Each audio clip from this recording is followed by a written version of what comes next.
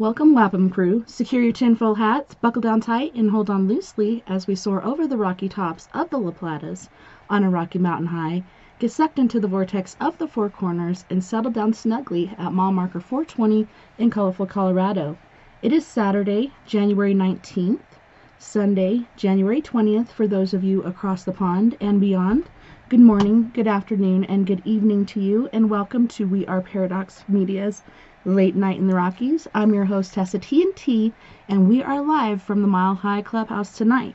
If you're listening live to us right now, you're listening to us on Spreaker.com. You can also find us live at KPNL Radio, which you can find at kpnl-db.com. Also, in your free time, when you're working out, or working it, feel free to listen to us at Spreaker, Spotify, Apple Podcasts, Google Podcasts, iTunes, iHeartRadio, CastBox, Tumblr, SoundCloud, TuneIn Radio, Deezer, Podcast Addict, and Podcast Chaser. Make sure you check out and like our Twitter as well as our Facebook. And you can also find us on YouTube. Make sure you like and follow us there, and make sure you give that bell a little tickle. That way next time we have a show come out, you will be made aware of it. So I hope you guys have had an awesome weekend so far. Thank you so much once again for joining us. And tonight I have a treat for all my guys and gals out there. Tonight we will be talking to Mr. Richard. Welcome, Richard, and thanks so much for hanging out with us tonight. My name is Robert, my dear. Oh, I'm sorry. Robert Righi. Oh, my goodness. Where did Richard come from? I don't know. We have to investigate that. We'll have to look into that. Definitely. Richard. Wow. Well, good evening, good day to everyone. And yes, my name is Robert Righi. And tonight I will be talking about demons and angels and my experience with both. And I'm looking forward to this so very, very much. It's been about a year, I think, since I have been on with Tessa. And I am looking forward to this so very, very much. Just briefly, something about me is that I do many things within the paranormal field, which is very close to my heart. And even closer to my heart is that I volunteer at many, many places around the country. Last year at this time, I was in New Mexico, and I was volunteering with some religious Catholic sisters on at a homeless shelter and soup kitchen in New Mexico. And I was with our Navajo brothers and sisters, as well as our Zuni brothers and sisters. And I was there from January 1st until the end of May. And it was a wonderful, wonderful experience. I am here in Illinois now. I'm having some physical problems, and but those have been taken care of, or they're in the process of being taken care of. And and when at the end of March, then I will be leaving for Pine Ridge Indian Reservation in Pine Ridge, South Dakota. Oh, wow. So I am looking forward to that so very much. I did have. I don't like to talk about my ailments, but I had 15 polyps removed from my throat, and 3 of those polyps have some precancerous cells. I'm not supposed to talk a lot at this moment, but I really didn't do a lot of talking today, so hopefully my voice will be okay for the next several hours. Okay? Awesome. And I'm sorry about what's going on with you as far as that goes. That's pretty crazy and kind of scary. Well, it is what it is. Yeah. You know, we all go through physical ailments, you know, with this COVID, this pandemic that is going on. And you know firsthand, my friend, that has really changed many, many lives of our loved ones. And of our friends and such like that. And this COVID just doesn't affect one person. There's a ripple effect, as you know. It affects it affects really everyone's loved one. It changes one's mindset. It there's a lot of worry, as you know. There's a lot of silent tears Okay, and but by the grace of God and or the universe, depends what you believe in. That I believe that everything works out the way it is supposed to. Right. Okay, you know, and sometimes we feel like we're going to. It's like, oh my Lord, I don't think I could go on, and things like that, right? Um, but we do find the strength. We do find the inner strength, and a lot of times the strength that we feel that we don't have, and all the ones that we do, I truly believe that comes from our guardian angel or from other angels. They can be heavenly angels, or they can be angels that are working in hospitals. People who come to our lives. And I believe that God or the universe, whatever you want to say, puts people in our lives for a very specific reason. We may not know of that reason this very moment, but in time we usually will. Okay, and so I do believe in angels. I believe in heavenly angels. I believe that there are angels walking on this earth to assist us. A lot of times they are in disguise of poor people, in disguise of the homeless, but they can also be in a person who's wearing a $10,000 suit also. Okay. And so in my experience with angels started many, many, many, many years ago. I'll be 67. I am 67 now. And so angels have been a very, very important in my life. I believe that we all have guardian angels. Maybe not one, maybe two, maybe three, maybe four. Some of these guardian angels can be past relatives of ours who have passed, or they can be good friends of ours who have passed before us. And those angels are there to assist us in what we need. My friends, one of the questions that I get all the time is, what is my angel's name? And what I have suggested to folks is that you talk to your guardian angel. Ask your guardian angel what their name is. And in time, when in time you will find out. And my experience is that when you ask your guardian angel's name, and do it 2 or 3 times a day. Do it before you go to sleep. Okay. And a lot of times in my experience is that when I have asked people to do that, and then a name pops in their mind, it can be anything. Okay. Any name. And I truly believe then that is possibly the angel's name. But we all have guardian angels. Maybe one of people mine are Richard. maybe so, maybe so. There's there are, and people ask me, well, are they male or female? And you know what? A lot of the angels that I have come in into, and that have come into my life, some of them are male, some of them are female, some of them are, they don't have a sex. You know what I mean? Some of them have wings, some of them don't. It is us that we need to know the sex of an angel. That's just very important to us. Is it a male or female, right?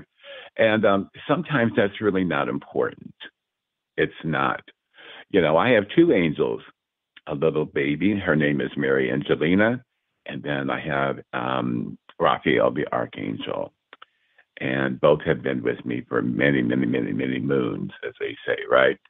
And so I rely on my angels, That, one thing about angels is that, just like with God, Jesus, God, is that they don't mess with our free will. They just don't. Okay. And so a lot of times we make bad decisions in our lives, our guardian angels, and God is still with us, right? And so they don't mess with our free will. One thing that you always hear stories about guardian angels coming to us, especially when we are in need. You hear about this all the time. about somebody has fallen asleep at the wheel, and you know what I mean. And then all at once they're kind of they're drowsy, they fall asleep, possibly, and something takes over the wheel, right? The person wakes up and it's like, oh my God, they could have been killed. You know what I mean? And so I believe at times that our guardian angel will intervene and assist us and to help us. Okay. And like I said, our guardian angels and all angels are around us all the time, and, like I said, in my experience, the angels are always with me. I rely on them 24/7 for assistance and for help. And a lot of times we don't want to listen to them because we think that we can do it on our own. We think that we know best, right? And a lot of times we need to listen to our guardian angels. And in doing so, they will never lead us astray. Never. Okay. They are there to assist us. They are there to help us and such like that. And I know that like I said, there are many, many angels who are in the disguise of poor people, street people, people who are living in homeless shelters, going to soup kitchens. Maybe you'll see them on the streets, just sitting, and when I walk, and my spirit will urge me, if I walk by someone who's sitting on the street corner or sitting by a 7-Eleven or a Casey's or whatever type of little mini mart, and they're just sitting there, and I acknowledge who they are, even if I don't have $1 to give them, right? So what we can do is that we can acknowledge them. Hi, how are you doing today? And those types of things, and that's one thing that Mother Teresa of Calcutta said, that we need to acknowledge our brothers and sisters if they're living in rags, as she said one time, or if they're wearing a $10,000 suit. Okay, so we need to acknowledge sometimes that when we see somebody and your spirit urges you to smile at them, smile. Maybe they're having a bad time. Maybe they're having a bad time that very moment. Maybe they're having a bad time in their life and such like that. And so if one would just smile at them, a smile can change someone's life immediately. If someone is contemplating suicide, we may not know that, right? But we can sense or feel maybe something's wrong. And if you just smile at them, that smile can change their life completely, you Yeah, know? and even if you're wearing a mask, they can see it in your eyes when you smile. And my daughter Right, and I were having a conversation like this the other day. She's 17, and a lot of times there'll be homeless people there at the stop sign when you're leaving Walmart and stuff. And she was talking about, how awkward sometimes it makes her feel, and she'll divert her attention or look away or whatnot. And I was saying to her, a lot of times they just need that acknowledgement or to feel human because so many people look down on them and, treat right, them roughly, and they just need to, a smile and wave, or if you're walking past, like you said, say hello, how's your day, or whatnot. It right. really does help, I believe. It does very much so. So if we can acknowledge our brothers and sisters like that, you know what I mean? Because acknowledge them, then um, that they are a human being, that they are not, that they, like I said, they're having a rough day possibly, and so just smiling at them, saying hello to them. I have never said this to anyone before, but many, many, many, many years ago, I was very. This was probably when I was in my late 20s, 30s, living in Florida, and I had almost everything, and so it's like that, right? This gentleman, and it was a hot day, and I am ashamed of what had transpired, and I will tell everyone that it was hot, and I had the water hose out there, and this gentleman comes up, very, very hot day, and as I look back, immediately when I did not respond to him appropriately, I thought he was an angel, and I'm embarrassed and ashamed, but I learned by this. And that he asked me for a glass of water. And here I had a damn hose in my hand running water, right? And I said, I didn't have any. Wow. And it was like, oh my God. And immediately when I said that, as Pentecostal Christians would say, that I was convicted by the Spirit. And you know what? I felt horrible. I felt horrible.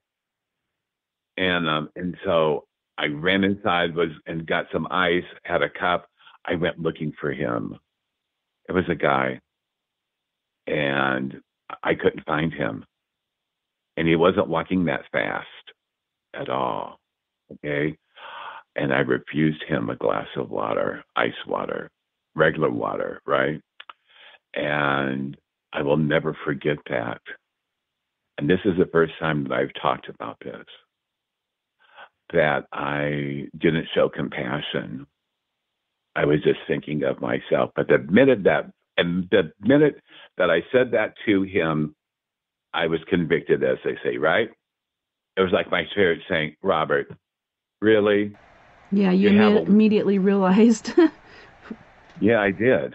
And maybe I was supposed to learn that. Maybe I was. And, and so I'm glad that I did. But I did go looking for him.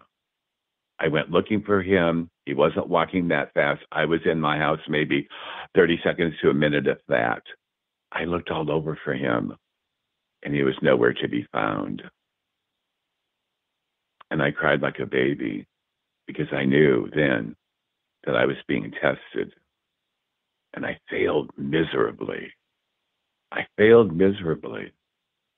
But I learned by that experience. And so just from that experience is that now if somebody asks me for something, or I will just volunteer it, right? That you never know if it is an angel or maybe Jesus himself, and so I did in my heart immediately after trying to find this gentleman, but immediately I said, oh, please forgive me. Forgive me for being so stupid. Forgive me for being so arrogant, And so do I believe that gentleman was an angel? I do, because he wasn't walking very fast, like I said, and he was just going down, my street and everything. And I could not find him. Not at all. Not at all. But I learned by that experience. I did. I learned by that. And there's so many lessons in life that we have to learn. And that was one that I needed to learn. And it's not that I was not a giving person prior to that, right? But I don't know, on this day, it was like I was just thinking of myself. And I usually just don't think of myself, you know what I mean? And so it was just weird. I don't know. But I do know that changed my life. It really changed my life completely. And so then when I see somebody, like I was in Nebraska, and I volunteered there also in a very small town that has a soup kitchen and a homeless shelter. And I go there quite often. And people will come up to me and such like that. Now, you'd think in the state of Nebraska that there wouldn't be a lot of homeless people or people who need groceries and that type of thing, right? And but this town in which I'm speaking of is very close to Interstate 80. Okay, so a lot of people come off the interstate and looking for something because there's a big sign, homeless shelter, soup kitchen, and such like that, right? And so we get a lot of people coming in from all over the country and such like that. And and we're open 6 days. The place is open 6 days a week. And so if someone needs something, I try to do my best to give it to them. Also, when I was in New Mexico, and the homeless shelter and soup kitchen was just right off of Interstate 40. Okay. And so we would get people who needed assistance and such like that. So we tried to help them as much as what we could. Okay. But again, we all fall short of the glory of God. We all fall short of the universe. We do. We're human beings. We do things that we're ashamed of. We do things um, that we need to learn the lesson about. And so in that instant, I learned. And so now when I see someone that, you know, I was in Lincoln, Nebraska, and and my friends and I had stopped by a mini mart, like a Casey's or something. And there was a gentleman that was sitting right next to the door, a very hot day. He didn't have a sign or anything like that.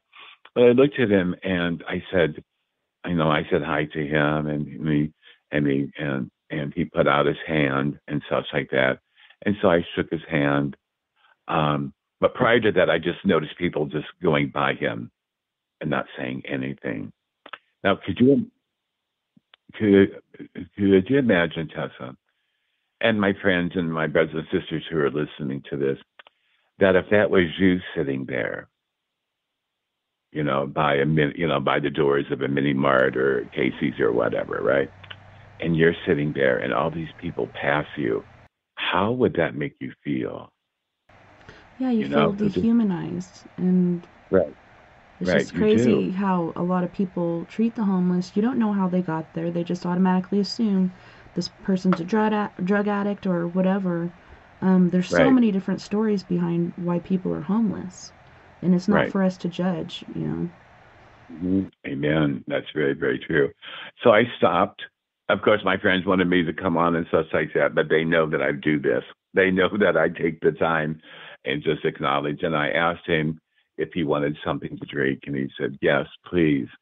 And so I went in and got him something to drink. And plus, I got some chips and a sandwich for him and that type of thing, right?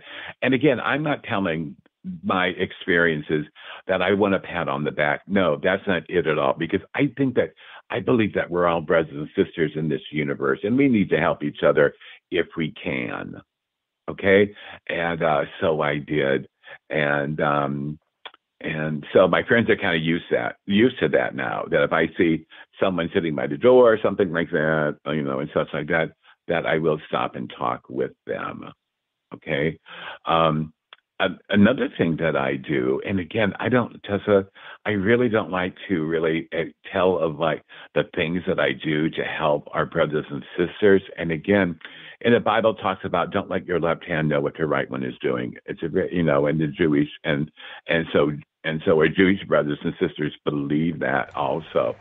Um, but I know that Salvation Army, they're bell ringers, right? And if you live Hmm. in a sick Colorado or anywhere where it gets cold, during the wintertime, those folks are cold. They have to be cold, right? Yes. Some of them volunteers or other people are making a couple bucks an hour, whatever it is, but that doesn't matter to me. That I will ask the bell ringer if they want a hot cup of coffee or if they're in need of a sandwich and such like that. A lot of times they say, yes, please. Or they'll say, no, it's okay. But you can tell in their voice that they would. And so if they say no, I go to McDonald's or wherever I'm at and go get them a hot cup of coffee or a hot chocolate, and I'll get them a sandwich also, you know.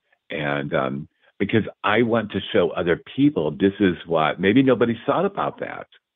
Maybe nobody thought about, getting a hot cup of coffee or a hot chocolate for, a Salvation Army bell ringer and such like that, right? And so by my experience, I hope that other people will see, oh, look what he's doing. I've never seen that before, right? And maybe that it will instill in them, or at least they will think about it, you know? Yeah, and I was going to Um, say that about when you do help other people, like giving to the homeless, or like we discussed right now, the Salvation Army bell ringer. It is not tooting your own horn or bragging, but it's inspirational. And when people see you do that or hear about it or whatnot, it could inspire them to do it as well. So I think it's a good thing to share. Well, thank you. It just, I don't know. It just takes my humility away. You know what I mean? But you are right to share this experience with others. Um, Maybe nobody's ever thought about doing that before, you know? And so maybe that I have instilled in them maybe to do something, or maybe they do something, maybe they do it already. It's not for me to say, right? Um, but again, when I do things like that, I don't make a lot of fuss about it. I just go and do it. And then I hand it to them and then I just walk away, and such like that. And working with the homeless, and just like you said, Tessa, that we don't know why they're homeless. It's none of our business. It's none of our affair why they're homeless unless they want to talk about it. I volunteer, you know, almost every day at a homeless shelter in soup kitchen. And I don't ask why they come to us. It's not important to me, unless they want to talk about it, right? And so and so some of them will say and others won't. And that's fine. And that's fine. But they came in for a meal and meal they will receive. Okay. Here in Illinois, we have just received 2 weeks of a horrible major ice and snowstorm Oh, wow. last week. And then a couple of days ago, we had another one. And next Thursday and Friday, we're going to have another snowstorm. Okay. And, and I know that, of course, that we knew that the snowstorm was coming, right? And the soup kitchen was going to be closed. The shelter, which is where I'm at, where I volunteer, is for women and children. So that's open 24/7, right?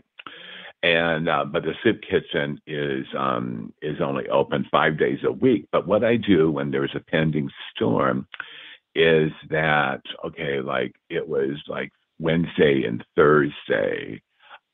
Like the first one 2 weeks ago was like Wednesday and Thursday. We knew it was coming, lots of ice, lots of snow, and we knew that we were going to be closed at least those 2 days and then also Friday. So what I did was that I made extra sandwiches besides the meal that we had, right? And so everybody got extra sandwiches to take home with them. We had frozen dinners to give to them also and such like that, so they could put them in a microwave. Okay. The people that come to this shelter or come to this soup kitchen, they all have homes. But it's just the fact that some people use their food stamps wisely and other people's don't. But again, it's not for me to judge how they use their food stamps. They come into us, they come into the soup kitchen and they're there to eat, they're there to talk with other folks and such like that. And so we do. And so I always make sure that if there is going to be a pending storm, that people have lots of food to take home with them just in case that we're not open and such like that, right? And because it's very, very important, And again, I don't ask them if they have food stamps. It's none of my affair. It's not. These people, the folks that come to us, like a lot of soup kitchens, they are the working poor. You know what I mean? They just, they have jobs that maybe don't pay a lot. Maybe their rent is high and such like that. Again, I don't know for a lot of these folks, but it doesn't matter. They came in for a meal. And so we're there to feed the physical part of them, but also the spiritual and also the emotional part, to sit down and take time with them and to talk with them, And so whereas the soup kitchen opens up, we open up about 11:15, and if it's really, really cold, like below zero, something like that, we always open 2 hours early so they can come in, have a nice hot cup of coffee, sit at the table, and then I will serve them some snacks and such, before the main meal. So they can come in and they can talk, A lot of these homeless people know each other, and I really shouldn't say homeless because they are very few of them are truly homeless. They do have homes, but they just need food. Okay. And so they come in and they will sit down and chit chat, and they're very, very pleasant to me, asking me what we're going to have for the day and such like that. And I tell them, and I always make sure that we have something hot. And when I say a soup kitchen, we just don't have soup. We don't. Last week we had pork loin, mashed potatoes, gravy, corn, and those types of things, right? I always try to give them some types of sweets also, okay? Sometimes during the summertime we'll have ice cream and such like that, right? And and so I try to be there for them in every way that I can, you know. And even when we're having a rough day, just imagine what our brothers and sisters are going through. You know, so our roughest day may be a day of joy to them. You know what I mean? Because we don't know. We don't know what rough days they are having. And I don't ask. If someone wants to talk to me, I'm very open to that. But again, I do not pry into one's business either.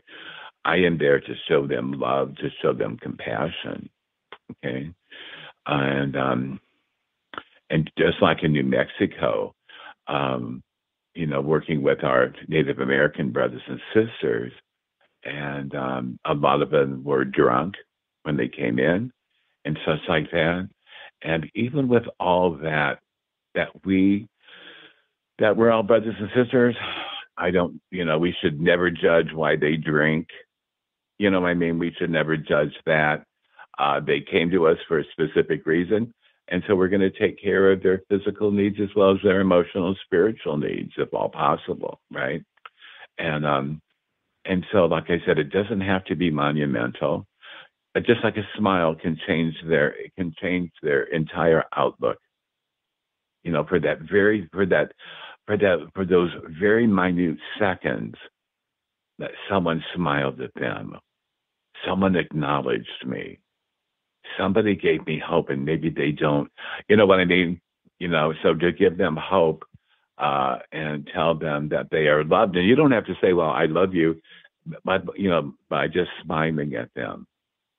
Smiling at them shows, talking with them, talking to our brothers and sisters, excuse me, talking with our brothers and sisters, it changes their lives, you know? I may never see that person again. That person could be an angel. I don't know, you know? Um, and so I may never see that person again in this lifetime, but sometime in the next lifetime, I'm sure that I will, you know? A lot of times, my brothers and sisters who are listening to this, it's much easier to be nice to a homeless person on the streets.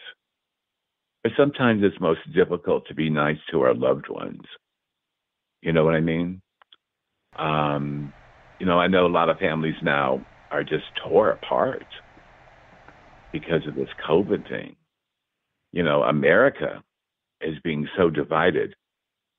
You know, should the state be doing this? Should the state be doing that? You know, mandating masks and stuff like that. Finally, here in the state of Illinois, the governor has lifted that. The governor has lifted the mandate on masks. Now it's optional, you know, and yeah. And well, it's supposed to take place on the 28th of this month, but it's getting relaxed by the day. It is.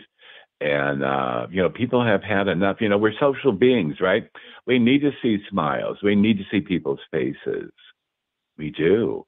You know, we have, within the past 3 years of this COVID, it has really changed America a lot. I think that what has happened, what has transpired, um, we may not feel the effects of it now, but later on down the road, I think that we will, because I think we raised children during this pandemic in a not very good way.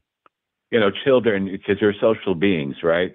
And so we need to hang out with our friends. Children need to play with other children. Senior citizens should never be stuck in a home, you know what I mean, where they cannot at least see their loved ones. They can't go outside and do those types of things, you know. Yeah. Um, and so I think maybe in 50 years, maybe 100 years, I don't know, I could be wrong, that I think that the next generation or generations down the road, 50 or 60 years from now, are going to say that those people handled the COVID pandemic terribly. I think we're going to be judged terribly in how we handled it and how I don't want to get real political, not at all, but it's just the fact I think that people, people, people folded up too quickly. The Christian churches folded up quickly. You know what I mean? Yeah. Churches were closed, and, there's always a separation of church and state. During the Spanish flu, okay, no churches were closed. None of them were. You know what I mean? And were masks mandated? No, and such like that, right? But anyhow, that was a different time. But but it seems so strange that the churches would be closed of all places. Some of them were closed, right?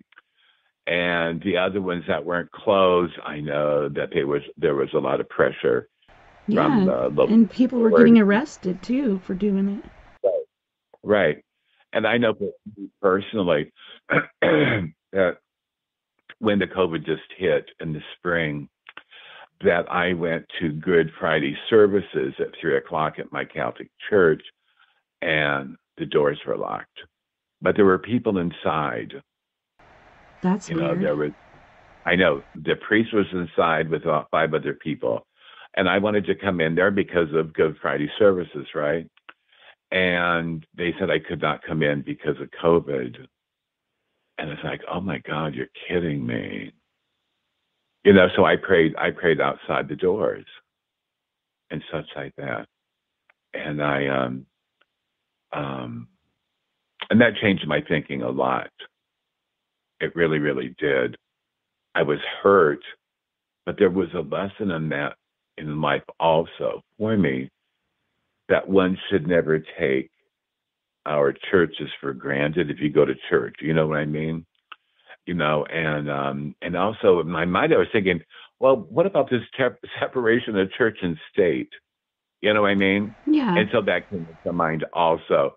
And but the churches just folded like cards early on, but now everyone is standing up and saying enough is enough.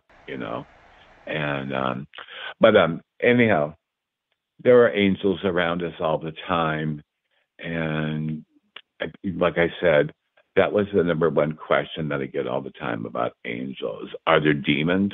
Yes. A lot of the demons that we're talking about are the demons that chase us. They're our own demons, if that makes sense.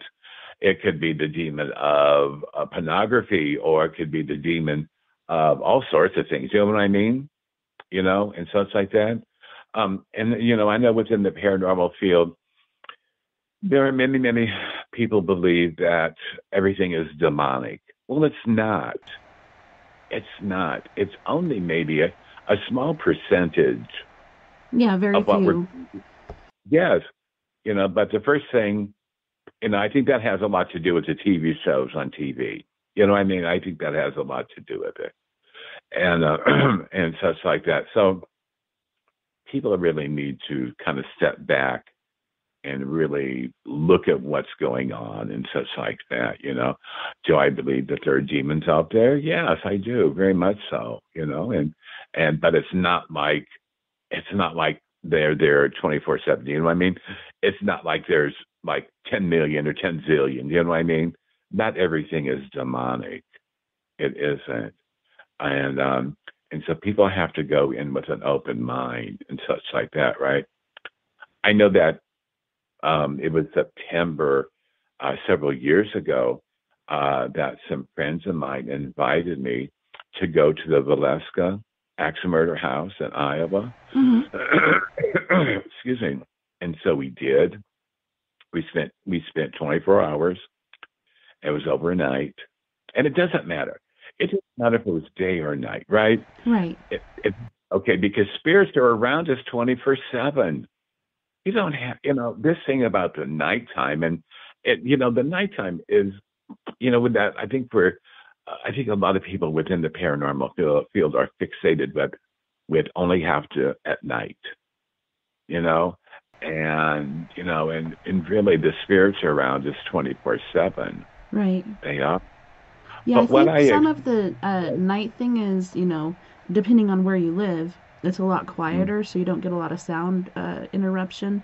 But yeah, one of my best investigations was, we went there at 8:30 in the morning, which I really hate mornings, but it was so active, it really blew my mind. But yeah, they are around all the time. Wow. Okay. Tessa, can you just briefly talk about your experience in the daytime then with that experience?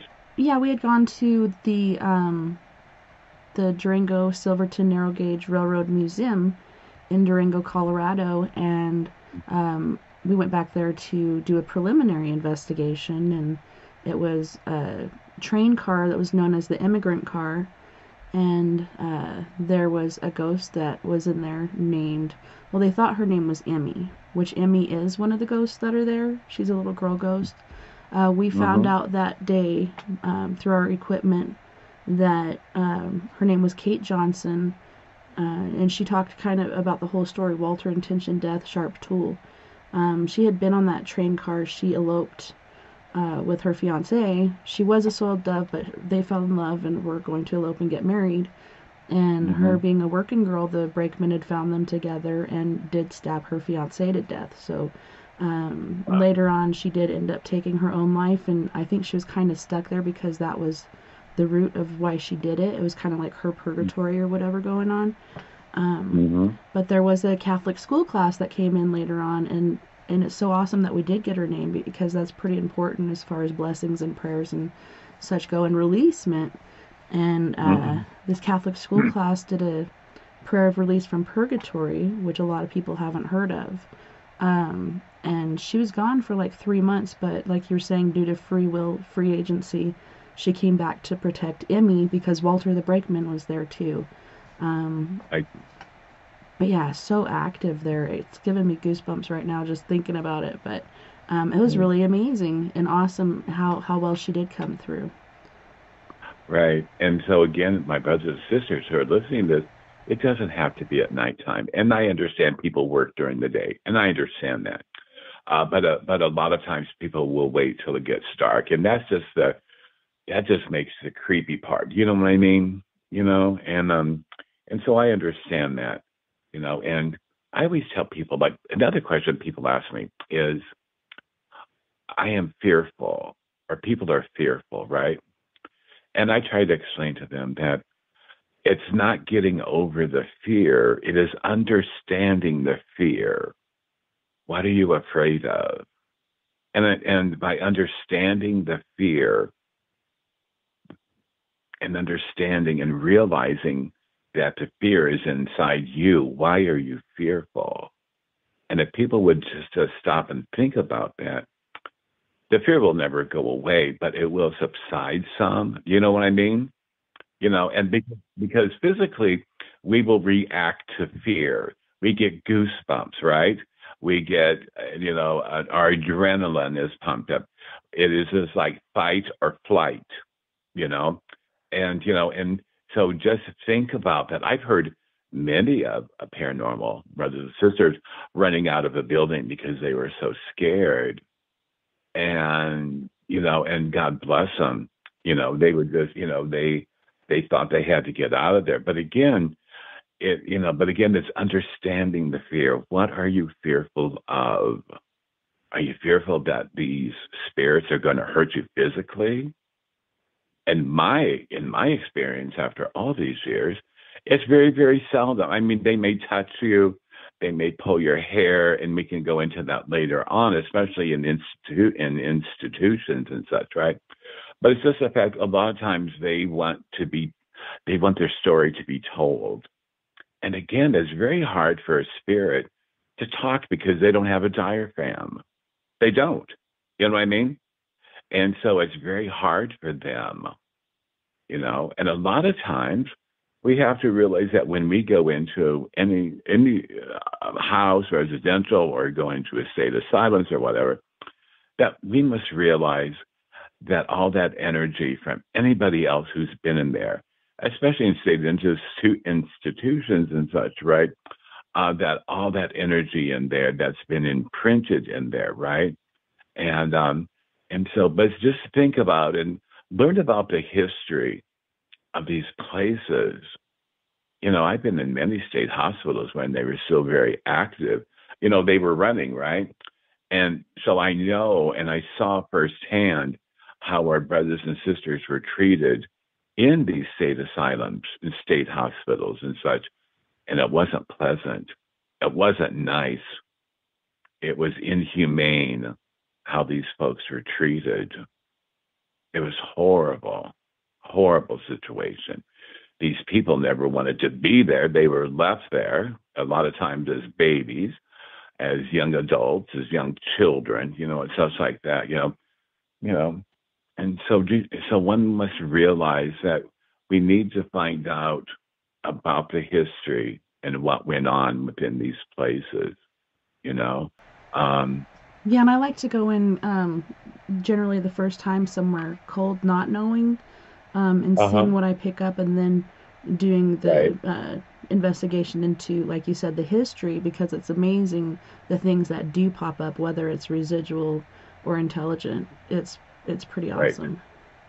It is, And a lot of times when I go in cold also, right? But when it comes to these state institutions of where I worked at these different places, several of many of what, five different ones in my lifetime when I was younger and such, and and what I experienced in these houses really of torture, really, um, and just understanding of what our poor brothers and sisters went through. It wasn't nice at all. It was horrible. It was horrifying and such like that.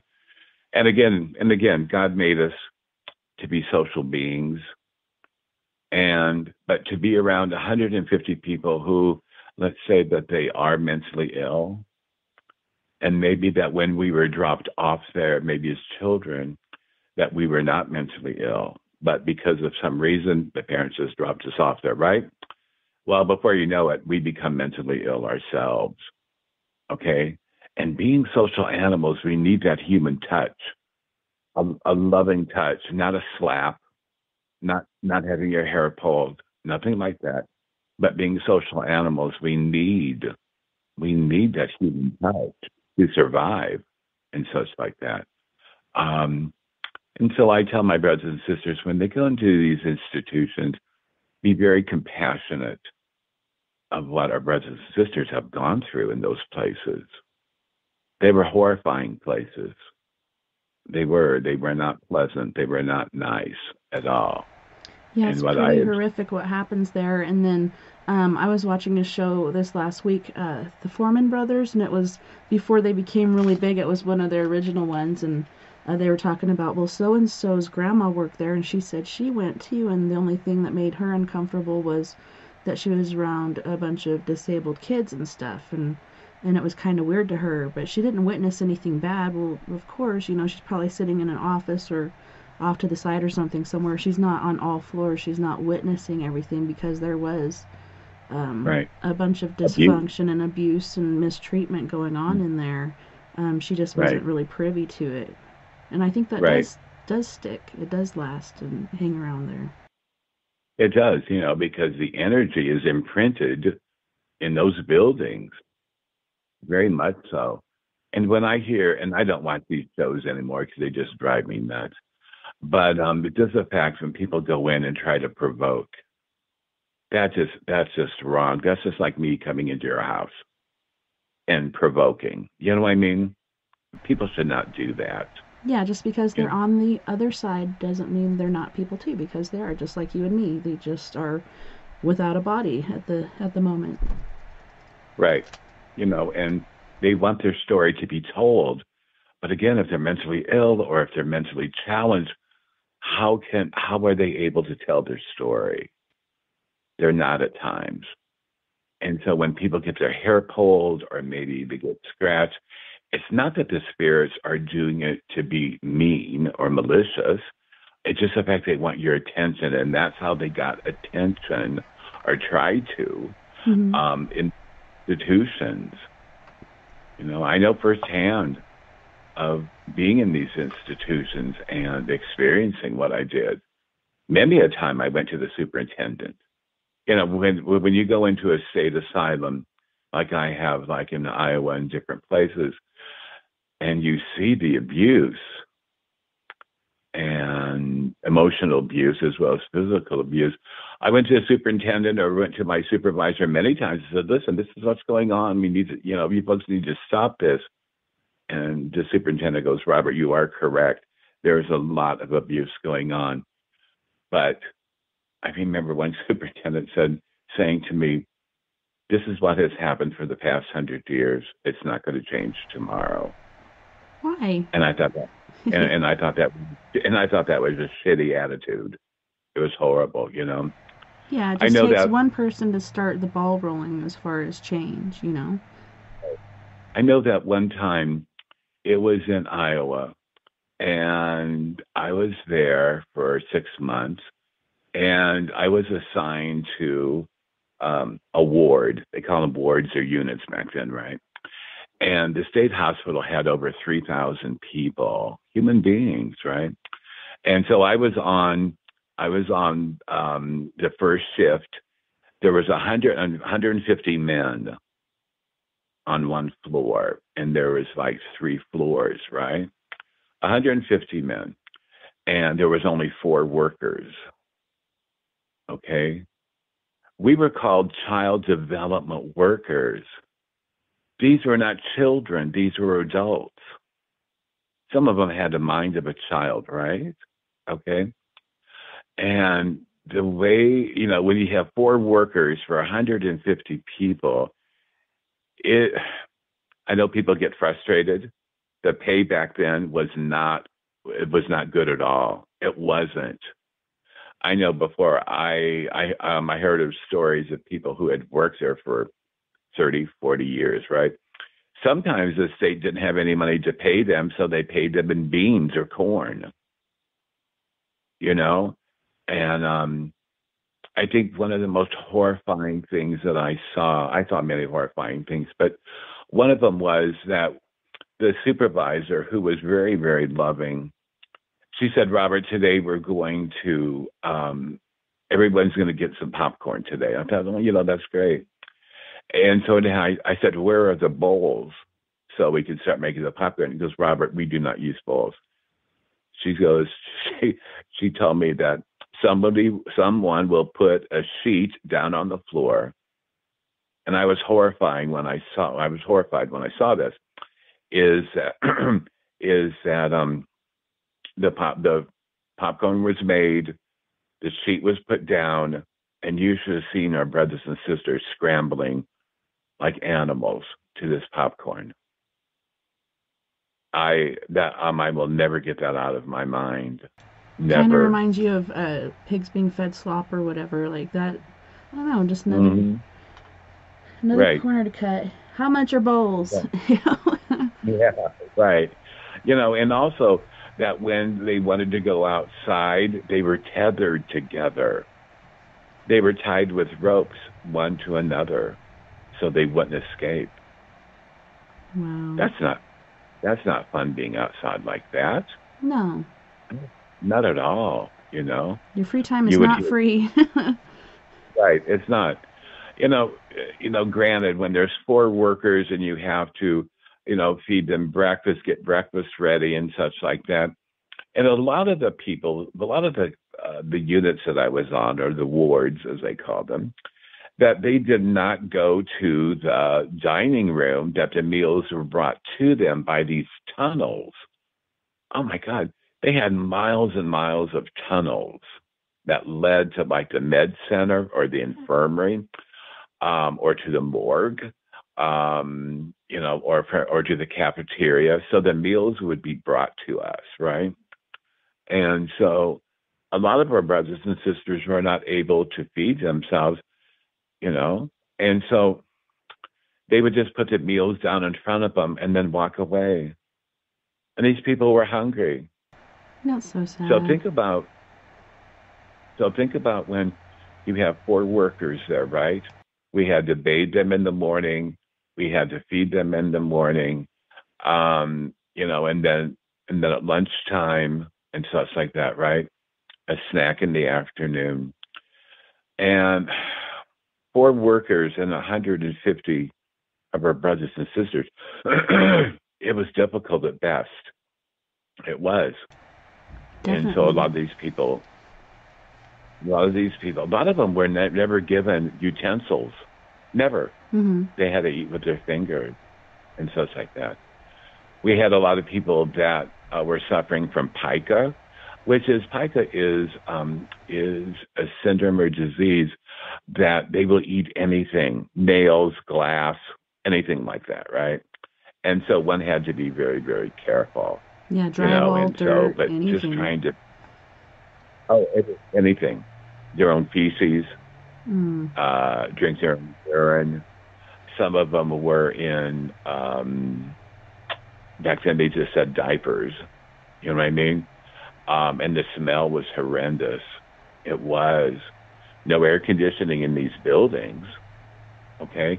And so the windows, especially during the summertime in Iowa, it's very, very hot and humid, very hot and humid. And so there was no fans in there whatsoever, you know what I mean? And but just I tried to help them as much as I could, you know, but even with that, I was restrained doing a lot of things. And that opened my eyes so much. I remember that on my days off, I had like Sunday, Monday off, right? And so what I would do, I lived right on the property. There was a big brick building for people who came to work there from out of state, right? Mm-hmm. And so I lived in called employee housing, which at one time housed our brothers and sisters, right? But the state had come in and put nice bedrooms and everything. We had our own kitchen and stuff like that. Had our own shower, right? And so on my days off, the closest big town was Des Moines, and that was like 50 miles south of where I was at. And so basically, I just walked around the state grounds during the day when I had my day off and such. But at night, I would go down into the tunnels. And what I experienced there, the tunnels were... Well, I'm going to cut you off right there because we do have to go to our first music break, but I'm super excited to hear about that. So on this break, we have Mr. Britt Casey from Boston, and he's going to be singing Mr. Selman. We have Nonye Toria from Ghana, South Africa. She's going to be singing Gabon as well as Kaki. And then we have King Cinnamon from Biafra, Nigeria, and he will be singing Fantastic. You guys don't go anywhere. We'll be right back after this music break. Hello? I'm trying to call my baby, but it's poor reception, cause she ain't picking up. Hello? Hello? Listen, Mr. Operator. I've been up all day and I'm trying to dial my baby's number. See, it only rings straight to the machine. 617. Now I know something must be wrong with this cell phone, cause my baby knows she wouldn't hang up on me. So tell me what's going on. Now see, most of the time phone only ring twice. How you doing, boo? Cool, how's your date? Nice. Now she ain't picking up, plus a text her. Put it to your plane, she's the one to get next to. It's not just the way, it's all day with affection. I'm hoping this detection is poor reception. Straight to the machine, mean it's like clicking my car, get connected quick. I'm saying, hey, Mr. Cellular Phone Man, I see there's something wrong with my line. I try to dial my baby's number, but get click every time. Mr. Cellular Phone Man, I see there's something wrong with my line. I try to dial my baby's number, but get click every time. Why she ain't picking up, yo? I see the phone rings quite a few times before any answer. And I know she's home, well at least till 3. And I know she's home. Now I don't mean to be any bother operator, but could you just check and connect this call for me? Cause I know she's home. Now see, the first time I call, I'm like, maybe she working. And the second time I call, I'm like, little bit hurting. But the third time I call, I'm like, going berserk. And now half a day gone, can't get her on the horn. Usually in the morning, maybe it's something wrong. I wouldn't take this long to call back. See, we tight like that. She's supposed to be mine. So could you please try it one more time? Hey, Mr. Cellular Phone Man, I see there's something wrong with my line. I try to dial my baby's number, but get click every time. Mr. Cellular Phone Man, I see there's something wrong with my line. I try to dial my baby's number, but get click every time. Why she ain't picking up, yo? For some reason, it's like she ain't home. Just wanna get my baby on the phone.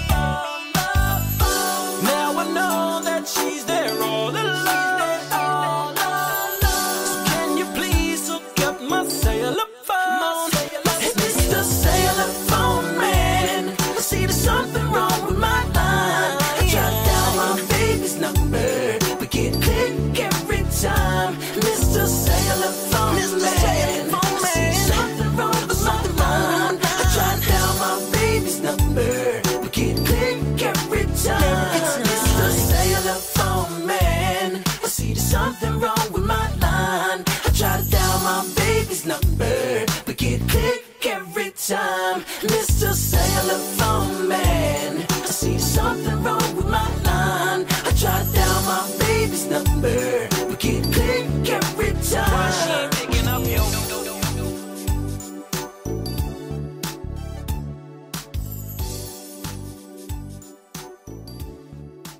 Why she ain't picking up, yo?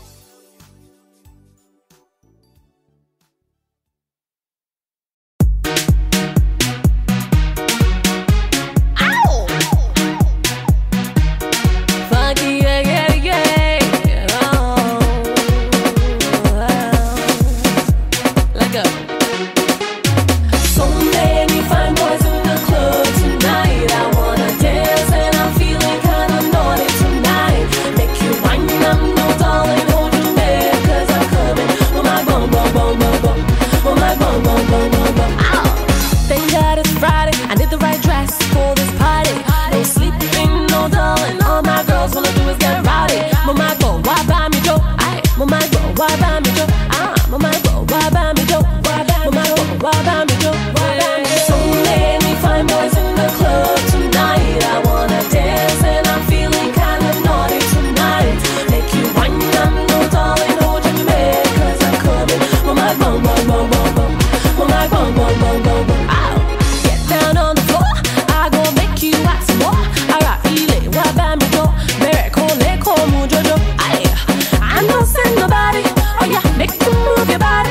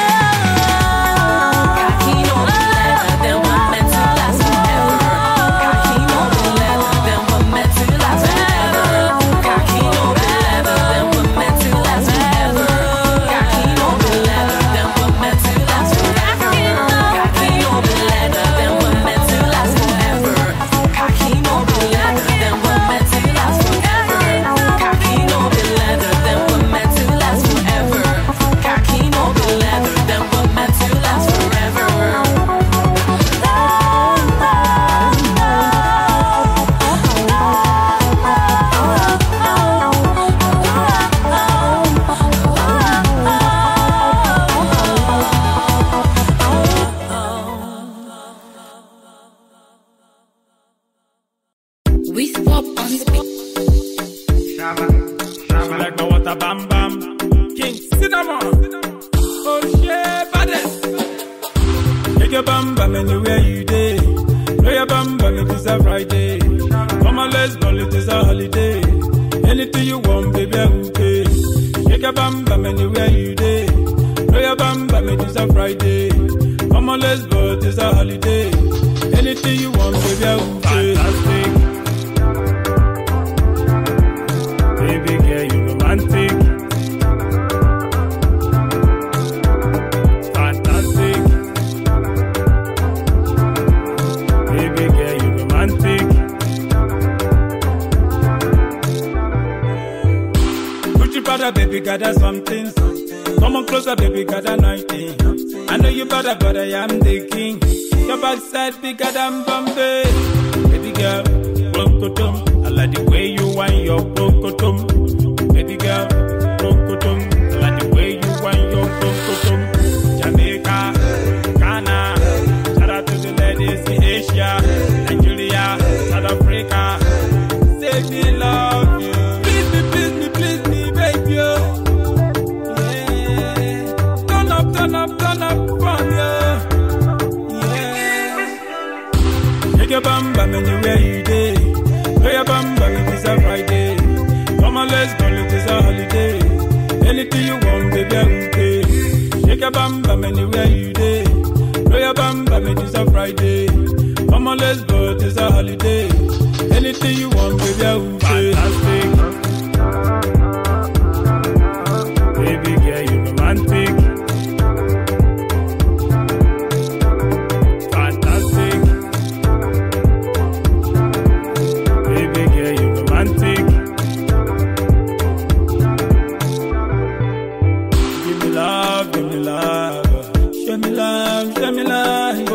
Give me love.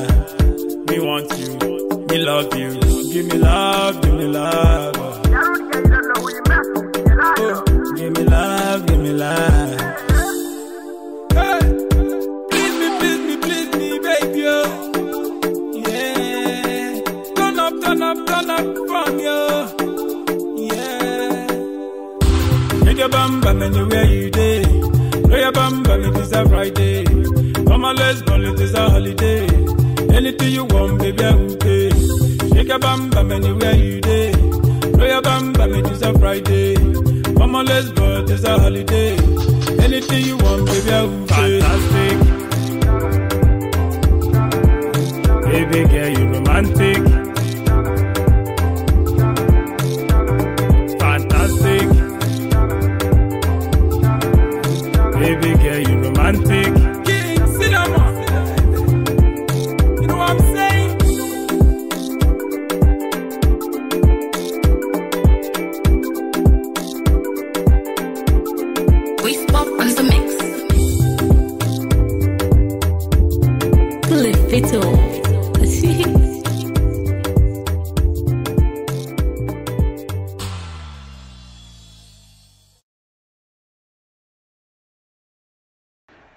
Well, welcome back, and thank you so much for joining us this evening on We Are Paradox Media's Late Night in the Rockies. I'm your host, TessaTNT, and we have an awesome guest this evening, Mr. Robert Righi. Thank you so much for coming and sharing your stories with us tonight, Robert. It's been awesome. Well, thank you so very much for having me on. I appreciate you so very, very much, my dear friend. And for everyone who is listening, welcome. Yes, and we have a new listener and a person in chat, and she shared her story earlier when we were talking about homelessness and such, and she said it's her first time listening. Her name is Jemima, and she's from the UK, and she was homeless when she was younger. She's not ashamed of her past. It's led her to be the person that she is today. She had a drug problem, and life went to shit. She got clean, had a son, and grew up. Now she's just addicted to the search for knowledge and truth about everything extraterrestrial. And she's looking forward to being a part of this community. And I just thought it was really awesome that she came across the show this evening in particular. Well, welcome, Jemima. Welcome. And you know what? That we should never judge at any time, but especially for our brothers and sisters who are in homeless shelters. We don't know what's going on in their lives. Granted, do we make bad decisions? Of course we do. You know what I mean? But to learn by those decisions, sometimes people end up in a homeless shelter or on the streets, not not because they have done anything. A lot of times, people who come into our lives, the people who we have allowed to come in our lives, have set us up and have used us and abused us. Mm-hmm. You know, Exactly. you know, and so we all need to take time. And Jemima, I'm very, very proud of you. Very, very proud.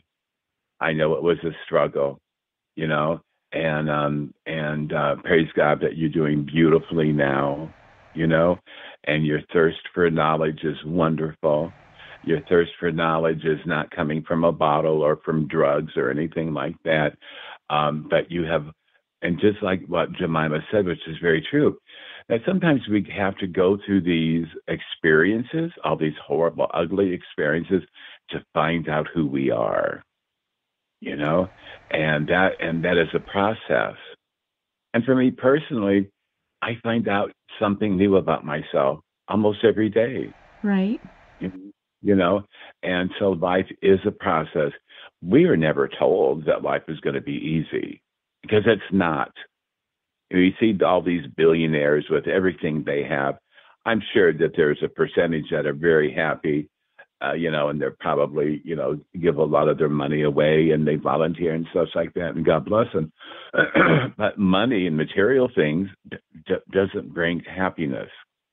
It doesn't bring love, you know, and so again, we should never judge anyone who is homeless, living in a shelter, or living on the streets, because we don't know what their story is. We don't know what they are experiencing and Yeah. such like, you For know. me, I became homeless, like you said, to escape an abusive relationship. I'd rather be living in my car than, living there and being abused. And it was me and my daughter. And luckily it was Hmm. only a couple months, but still, there's Hmm. different reasons that we're out there. We'd rather do that than face that torment or torture or abuse or whatever else. Right. As you know, especially when there's children involved, you know, because if a person doesn't get out, and I understand that a lot of people feel they're stuck, and I understand that totally. I do. But to have children involved, to see what we're going through, that will scar them many times for life. You know what I mean? And but Jemima, I'm very, very proud of you. Me Very, too. very proud, Good job, and sister. yes, very much so. And so I will pray for you, Jemima, that you keep on this journey of finding more things out about yourself and such like that. So I'm very, very proud of you, Jemima, and thank you for listening. Thank you. Um, but going back to The um, tunnels. tunnels, yes. And so on my days off, I had Sunday and Monday off, which are really not the greatest days to have off. Really, they're not. But anyhow, so my shift ended at 3 o'clock, like on a Saturday, right?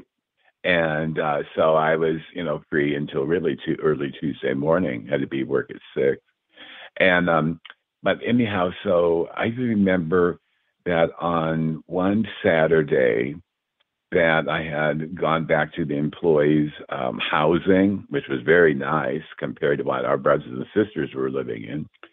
And I thought to myself, I can get into these tunnels because they were open. We all had keys and such like that. We all had name tags, that we wore around our necks and such like that, right? And so a lot of the security knew who we were and such like that. So there was no problem. So there is a tunnel leading from the employees' housing. And because at one time, like I said, that it was housing for patients there, okay? And anyhow, so I decided just to go down into the sub basement. There was like a basement, and then you go down probably 10 steps, 15, whatever it was, and went into a sub basement. And then you walk a little ways, and then you unlock the door, and there was a tunnel. And the tunnel had signs in it. I remember of where, like, to the morgue, to the infirmary, and those types of things in different places. And so I decided to investigate. I decided to investigate for myself, right? And so again, it was like 9 o'clock at night, and but just going down there, like I said, the lights were dimmed, and the lights were maybe, I would say maybe 100 feet apart, maybe 200. So it wasn't like the whole tunnel was lit up, right? And so I thought, I wanted to go to the morgue. And how I got there, in fact, I got lost within this tunnel system. Oh, no. I did. I got totally lost. I did have a flashlight. Back then, there were no cell phones, of course. And but anyhow, I had a flashlight with me. And I really, after 2 hours, I ended up in the morgue. Okay, so we're talking like 1974, 75, 76, in that era, right? And the state hospitals were just really going gangbusters then, And I just remember going there, and I remember hearing things, like hearing screams. I felt that somebody was walking behind me or with me. I felt their presence, okay? And did I get scared? Yes, because it's a human emotion, but I wanted to experience that, I was pushed. But just being down in those tunnels and went to the morgue, and to see what a morgue within a state hospital system looks like, it was just horrifying. And I know that I have said that word many times, but it's true. Sometimes, my brothers and sisters, you just can't find the words. Was it heinous, hideous? Yes. Was it creepy? Yes. You know what I mean? And when I walked through the door to go into the morgue, it was very cold. But again, it was way, way below the surface. You know what I mean? And so, of course, it would be cooler there. And I just remember seeing all these refrigerators and such like that. And I remember opening one of them, and there were bodies in there. There were bodies in there, and they were going to be buried. I don't know when. But again, when there's 3,000 patients, of our brothers and sisters on an institution like that, that I didn't know who these people were, but I just knew that they were someone's brother or sister. You know what I mean? Someone's child and such like that. And they were just laying there. And but again, when I walked in there, the smell was just overbearing. The smell of death. And the closer I got to the morgue area, the smell just got worse and worse and worse. Now, one has to understand that these brothers and sisters, when someone died within the state system, maybe 1 out of 100, maybe their loved ones came and got them. But a lot of times the state just buried them, and they did not embalm them, not at all. They didn't use any embalming fluid. And a lot of them, of course, had autopsies, but they were done horribly. Even with even with the person deceased, that was horrifying to me to see how they were just kind of ripped open and such like that. Yeah. And being Roman Catholic, I did pray. Did I see shadows? Yes. Did I hear things within the morgue itself? Yes. It sounded like someone was walking down the hall, and I knew there was no one there but me. Nobody else was there. And again, I thought, well, I can't run because here I am within this maze of tunnels, right? Where am I going to run to? I mean, it would take me a long time. And so I thought, you know what? I'm there to experience what I'm going to experience. And so I did.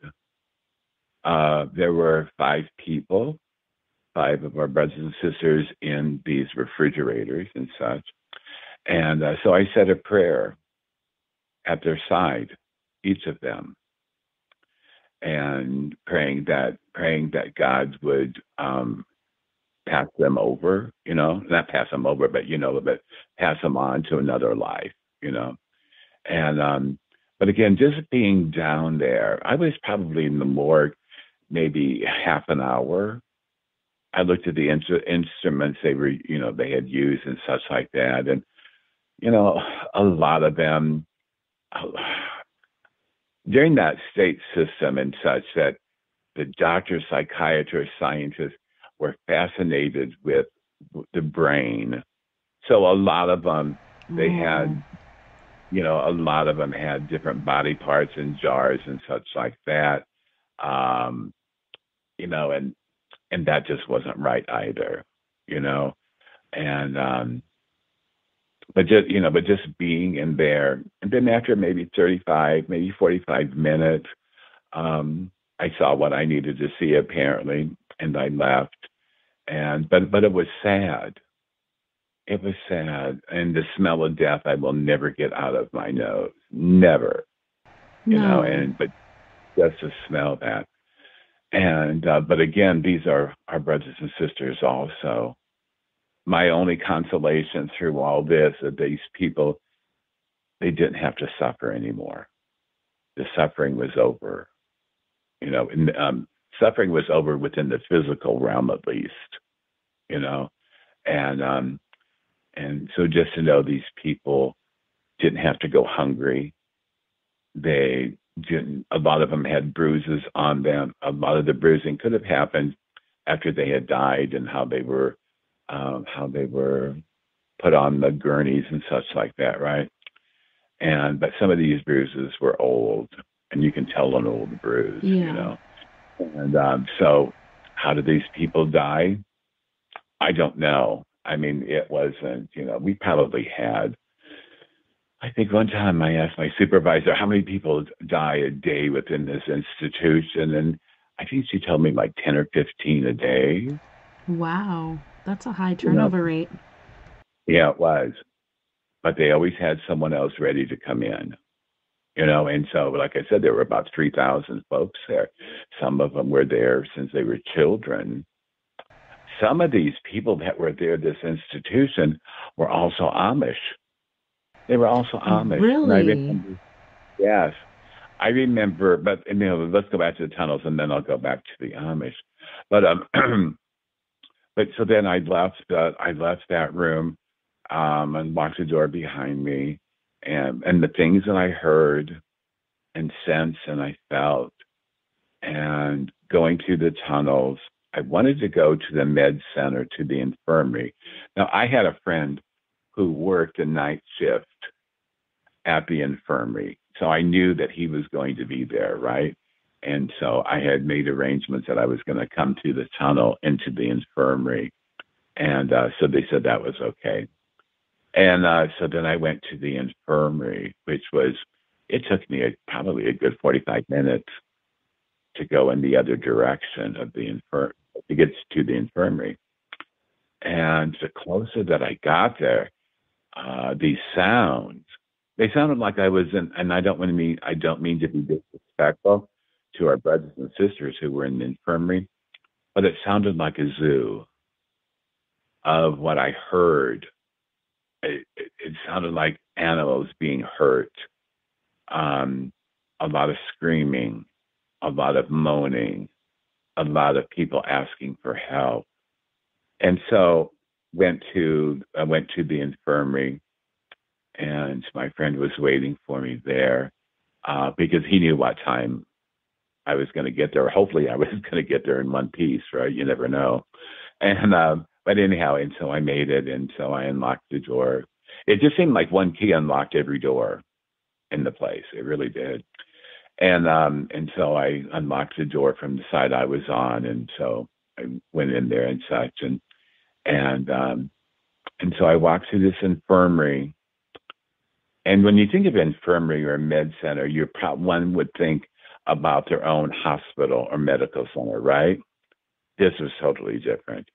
This was like half the size of a gymnasium. And a lot of our brothers and sisters were like in baby beds, but they were metal baby beds and they had a top to them and they were bars. I mean, they were enclosed in this, right? And the smell was horrendous.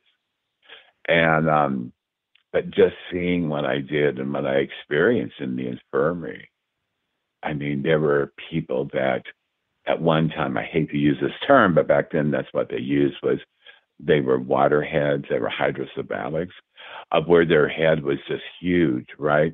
And what happens is that they had to have shunts put in to drain the fluids from their brains and everything.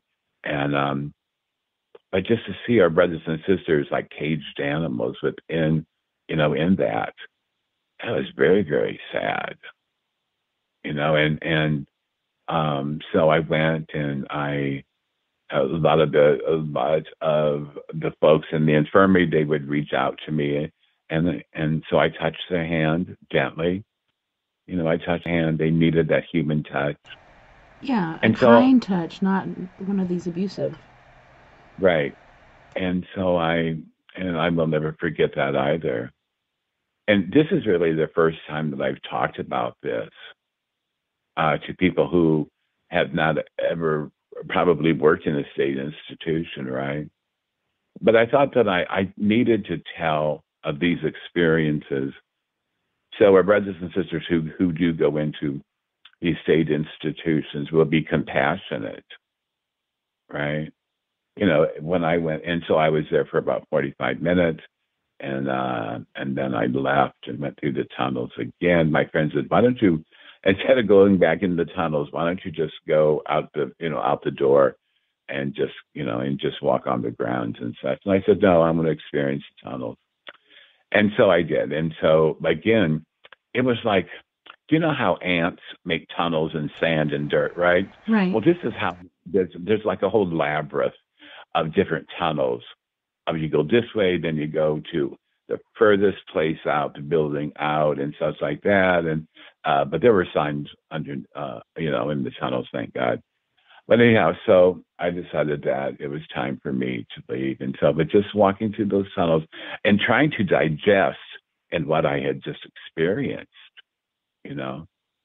But again, seeing shadow people, and somebody asked me many, many, many years later about if I've ever experienced shadow people. And I said, yes. And I said, one thing about shadow people is that we are shadows to them as much as what they are shadows to us. They exist in one dimension and we exist in another dimension. You know what I mean? Yeah. And so, and so people must realize a lot of times shadow people are just passing through. And the only reason that we see them is because they are a shadow, right? Mm-hmm. But there are spirits that pass through our homes and among us constantly. Constantly there are, A lot of them want to be heard, want to be known, and others don't. Now, I have never been hurt by a shadow person. I've heard other people talk about shadow people, of how they've been hurt by them, but I have never experienced that. Have you, Tessa?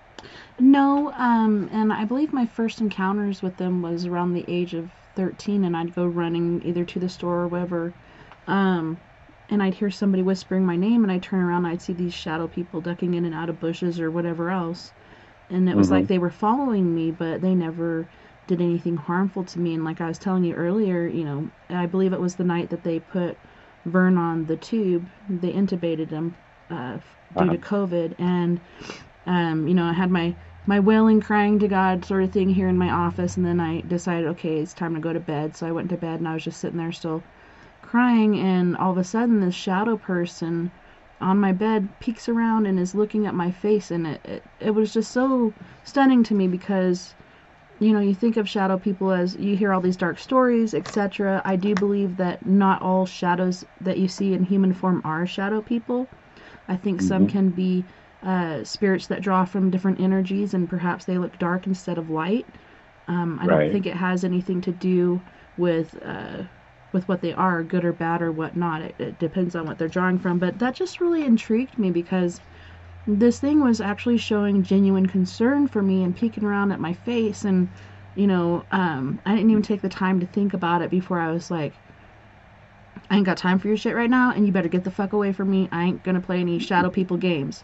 Just thinking Right. shadow people straight on and not even thinking it was later on when I thought back on it that I was like, well, it didn't look like it was trying to do harm to me at all. It was genuinely concerned for me and looking at my face full of tears, like, are you okay?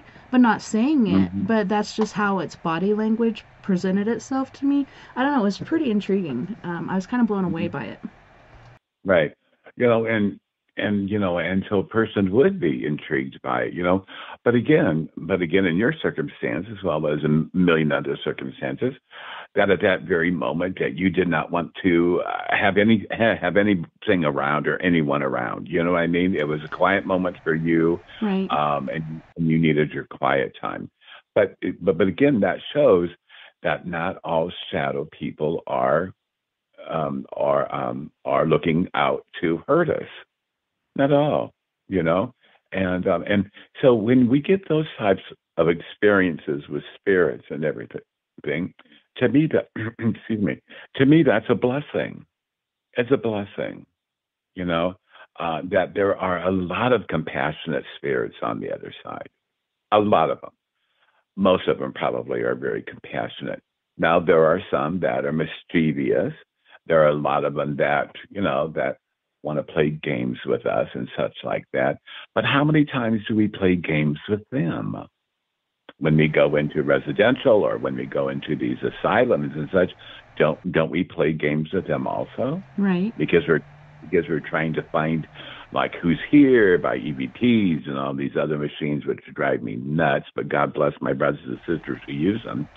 But so we're playing some of the same games they are, and And it, people have to realize that too. Yeah, and it Go ahead. was interesting to me. Also, like not only was it happening to me, but Kinsey kept seeing one in her house, and it would just stand there in the corner. Even right Hmm. when she woke up, she saw it and pointed at it and said something. They couldn't understand what she said, but she got up and went to the bathroom, and they're like, "What's going on?" And she said she didn't want to talk about it. And then my 17-year-old daughter Nova was walking back from her sister's house, which my oldest daughter, lives 2 houses down from me. So she's walking back, and she was hearing like footsteps behind her, and she turned around and she said she'd see a shadow person dart into the neighbor's yard or whatever, but it was following her. So it kind of freaked her Hmm. out. But maybe I don't know. Maybe they're looking out for us or watching us, making sure Right. we're okay. This Hmm. one's following her home. Hmm. But it is kind of creepy, for them because It it's is. it's the unknown. What is it? What does it want? And automatically Mhm. you have that fear stricken into you. But no, nothing Right. bad came of it, I think. And it also made me wonder too. Could that have been Vern the astral? Hmm. I don't know. There's so many questions. Mm. Right. And hopefully in time we can add all those questions will be answered, or we may have to wait until we die ourselves to have those questions answered. You know, um, and a lot of times, like you said, I think there's a lot of there are millions of very compassionate spirits out there who are genuinely there to help us, and like the ones that you saw kind of like peeking around the corner to see if you were okay and such like that. And but I tell people that maybe one should not engage them. You know what I mean? When I see a shadow person, I don't talk with them. Maybe they can read my mind, possibly. You know what I mean? But I don't engage with them at all. I can't think of. Oh gosh. I'm trying to think if I've ever engaged them. I know one time here in my room here in Illinois, where I'm at right now, I remember that, I have many, many candles lit, right? And so my room is like my sanctuary, right? And so then so I will tell the spirits if anybody wants to come in, and because it passed through at any given time, they all do. They, like I said, we have spirits around us all the time. Sometimes they'll make themselves known by talking, by knocking or ticking or those types of things, right? But a lot of times they'll just pass it on through. But I remember that I was real tired, and I said, okay, the spirits are here. You can spend the night here, but I want it quiet. No barking, no making noise, no ticking, no knocking, no farting, no belching, nothing. No whispers, nothing. And all at once, Tessa, and my brothers and sisters who are listening to this, I heard audibly with my ear, one of the spirits said, shit. And I said, everybody out. Everyone, leave. My room is off limits now. I'm tired. I asked you to behave and such, to act right, to be safe here. But some of them weren't going to go for it. So, unfortunately, you can't choose and you can't pick. Oh, well, this is a nice spirit, so I'll keep him here. No, that doesn't happen. You need to skin all of them out. So I did. And then I went to sleep and slept like a baby, Yeah, you need your rest, man. Yeah. And then, but going back into the tunnels and such, that, so I walked back to, it probably took me an hour and a half. I know that I took a wrong way, but for some reason I was supposed to go down this other way, and I did. And then when I got to the door, it was, and I had not seen this, so I really got up on it, that one time it was a door, but they had blocked it. Ooh, I wonder why. I know. And so I never did find out what was on the other side of that one. How did they block it? It was bricked. It was all bricked up. And but again, I just couldn't say, oh, by the way, I was in the tunnel last night and I went to this place and there was a brick wall there. Why? You know what I mean? I didn't want them to know that I was there. But again, I probably could have asked permission and probably would have allowed me to do it.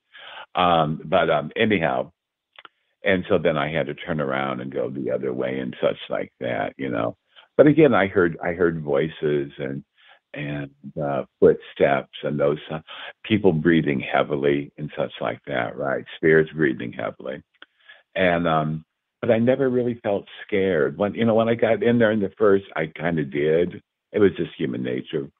But then I felt very comfortable. I felt very, very comfortable. And one time when I was little, I couldn't stand to be in the dark. Yeah. That bothered me greatly, right? But now I embrace the sacredness of the darkness.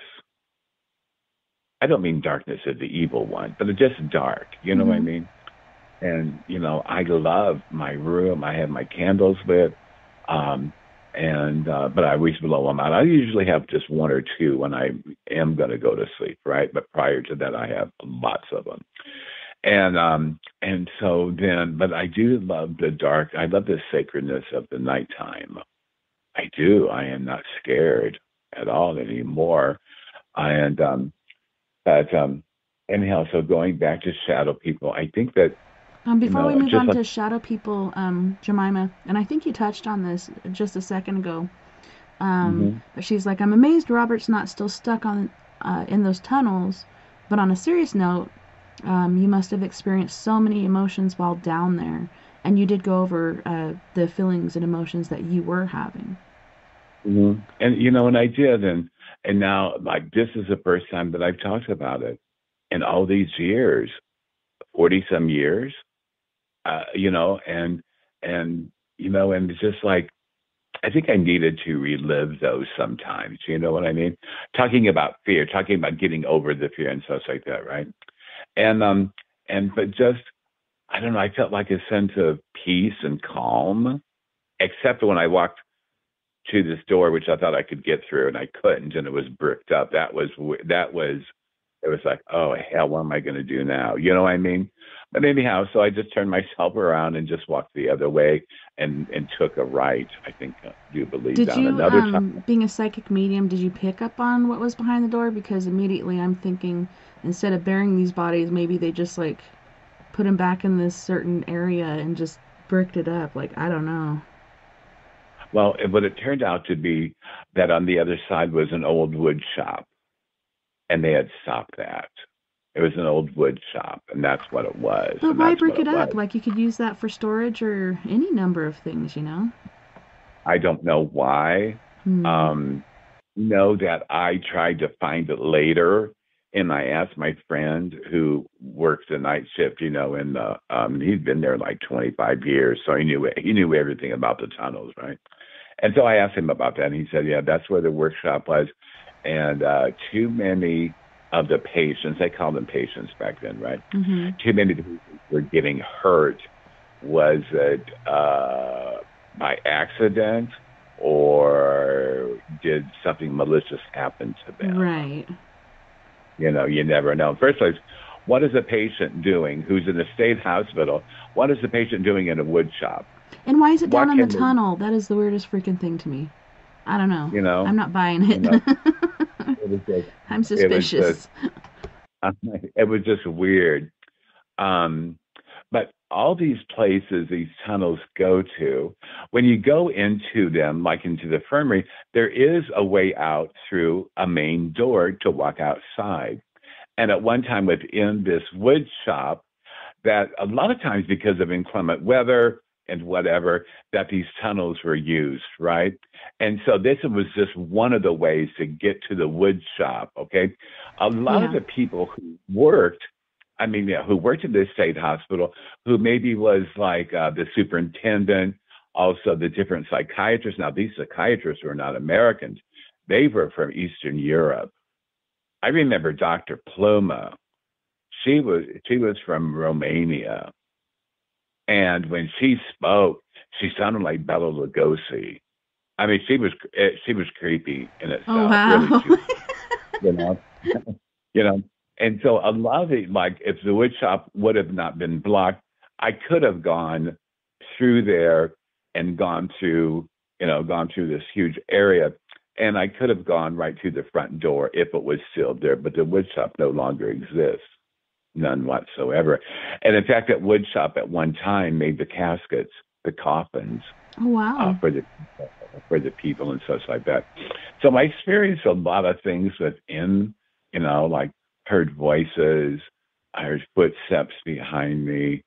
Um, I did hear some spirits like talk in my ear and ask me what I was doing. What are you? I remember, like, what are you doing? What do you want? And such like that. It was almost like I was invading their space, Right. They're you safe know? down there, away from everybody. Right. But again, a lot of these of our brothers and sisters, they were tortured terribly down in these tunnels. Also, there were rings that I found, like they were like these huge metal rings that were put in the walls. And so I asked about that later on to my friend, and he had said at one time that a lot of the patients were taken down there and they were chained down into these Oh, tunnels, my goodness. and nobody could hear them scream. I mean, even if I needed help down there, no one would hear me because again, there was a basement and a sub basement. Do you know what I mean? And these tunnels are way below earth and everything. Right. And these tunnels were built. They were built because I'm 5'11", so and I probably had another 2 or 3 feet above that, right? And so these tunnels were made for people to stand up in, and they were wide enough for a gurney.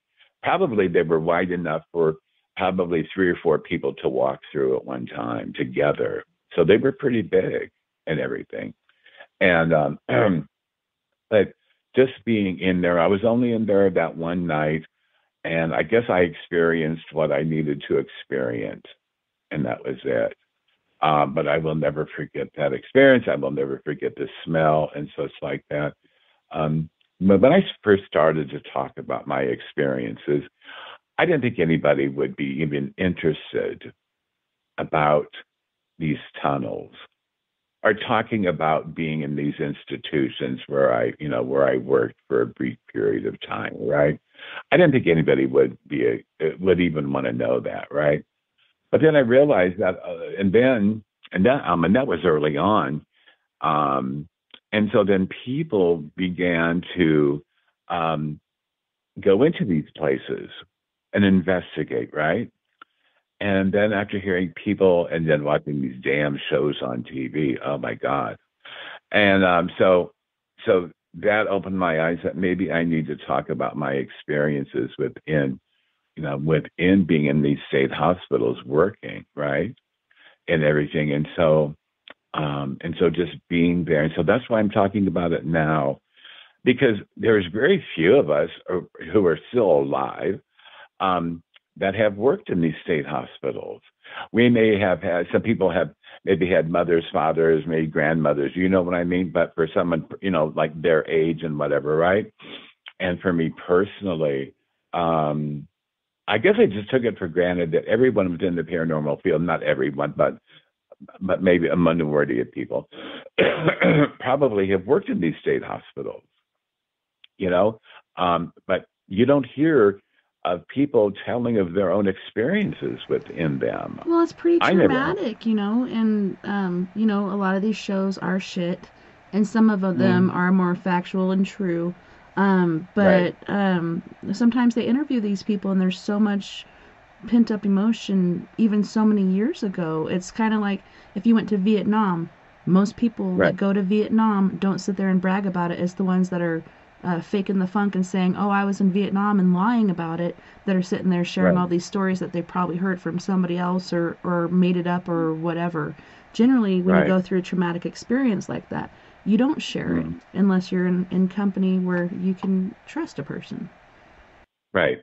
And I have very good friends this day that I met in Iowa, and we're still friends to this day. We're very, very good friends, you know, and they have experiences themselves, and but just but just working there and experiencing what I did, um, and just seeing what I, excuse me, just excuse me, No worries. but just experiencing what I sensed and what I felt, um, the smells, hearing the screams, even in employee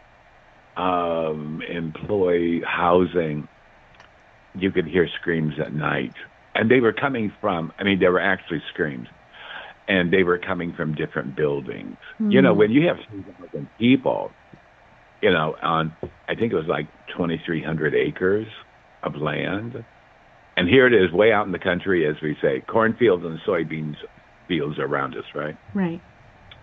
And so you are going to hear those types of things that go on and such, and I understand that, a lot of people hear those when they go into these vacant buildings, because all that energy is imprinted and all the crap that has happened and such like that. And seeing people being put in 4-point restraint, 5-point restraint, um, and being put in seclusion, and just different things. I remember It's that terrible. yes, because as being social animals, it is hell for us to be isolated. That's why during COVID, how many people had to isolate themselves? Right. And I feel Millions. bad because, like, I was afraid. I'm still scared shitless of COVID, but less afraid now that Hmm. I've gotten it. Now I know I have Hmm. immunities. That should last me at Right. least 3 to 4 months, hopefully forever because it was the Omicron virus. But um, I don't know. I had the kids out of school. We did homeschool hell this last year, and I felt so bad Mm. because it was my daughter's first year of school, and it's supposed to be Oh. about learning and making friends, etc., etc. But this year I allowed them to go back because they all begged. They're like, "Please, just let us go to school." And so I Mhm. did, and it freaks me out because every day I'm getting these emails about different classes where there's positive cases, et cetera, et cetera. And I'm just like, man, is it going to hit again? You know, you kind of get traumatized by that as well. But I mean, it's Right. scary and it's sad. And like you said, it takes us out of that human range where people go to gatherings, and people still do, but generally something as far as an outbreak or something else could happen. But I don't know, the Right. whole human condition and needing to talk to someone, see someone, feel someone, Mm-hmm. so Right. hard. Right. It is. It's one thing having computers and we can FaceTime and Zoom and Melon and whatever else they use out there, right? But it's just the fact being human beings that we need that human touch. Unfortunately, now, because of this home and e-learning and all this stuff, and people are texting instead of calling each other and such that, that the generation of children, have a lot of them don't know how to socialize Right. now. You know what I mean? And that is very scary in itself. It is. Yeah, and I'm lucky to Uh, have a few children, you know, so at least they have that instead of if I had mhm. just a single child, that would be hard. Right. Oh, very much so. Very much so. And but hopefully this spring people can get out and about. They can do what they want to do and those types of things. This COVID thing could be with us until the end of time. It could be. You know what I mean? It's just like with the bubonic plague. There is, I know that many years ago, when I was in Arizona, and a lot of people do catch the bubonic plague still, right? But you never hear about it. Yeah, I heard a I doctor when think I was in ICU talking about that and hantavirus, but it's still out there. right, it is, especially like in Arizona. In Arizona one time, a lot of our Native American brothers and sisters, they were sheep herders, right? And she'd have something to do with the bubonic plague, right? Anyhow, there is a percentage of people in Arizona or in the southwestern states that still get the bubonic plague, and maybe it's 5% at the highest. You know what I mean? But it's not every day. You know what I mean? It's not. And it's just insidious. It really, really is. It actually, And you're right. I don't think it comes from the sheep. I think it comes from being in the fields. The prairie dogs actually carry it. oh, I see. Yeah. Okay, okay. But I know that maybe. Well, you know what? I don't know why the native, especially in the desert areas of Arizona, why, and the bubonic plague it could have mutated in the sand also. You know Yeah, what I I think mean? it's because I almost said hamsters, the prairie dogs, the extra large hamsters. No, they're running around out there and they pee and they poop, and that's how it spreads, just like the hantavirus. It's through their I droppings, or see. if you eat it or whatever, and it's so dry and dusty out there that when the sheep are going and you're herding and following the sheep, it kicks all that Right. crap up into the air. Okay. Okay. So that makes sense. It's just like, Tessa and my brothers and sisters, it's just like tuberculosis 100 years ago. Where did they send the people? They sent them to Arizona. They sent them to the southwestern states because the weather was nicer. It was dry, right? Well, the tuberculosis, it wasn't dumb because it mutated, and it mutated in the sand, right?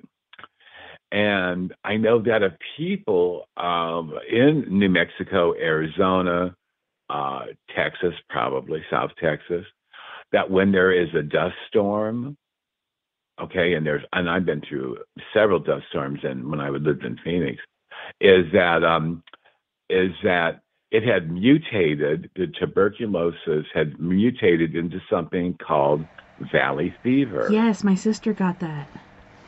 Okay, and the valley fever, if it wasn't for all the people who had tuberculosis going to those specific states or in the desert area, we would not have valley fever today. Valley fever is just a strain of tuberculosis. Oh, wow. Okay, so when I was in Arizona, and so I went from Iowa to Arizona and was there for 6 months, and I worked in the state hospital there. And I thought that it was horrible in in Iowa, but this was in downtown Phoenix, very close to Sky Harbor Airport, where Yeah, the that's where my where mom and the sister live. okay, where the Arizona State Hospital is, right in Phoenix. one's road is Roosevelt Street, huge area. And but anyhow, I remember that, and anytime that you're going to be in the area with a lot of people that are jammed together, you know what I mean? A lot of concentrated people, right? That one could be exposed to tuberculosis. Mm-hmm. Well, I was because it lives in the spores. You know, people. You can be, as they say sometimes, you can be half a mile away, and somebody with tuberculosis, and they coughed, and if it's coming your way, you possibly could get it, right?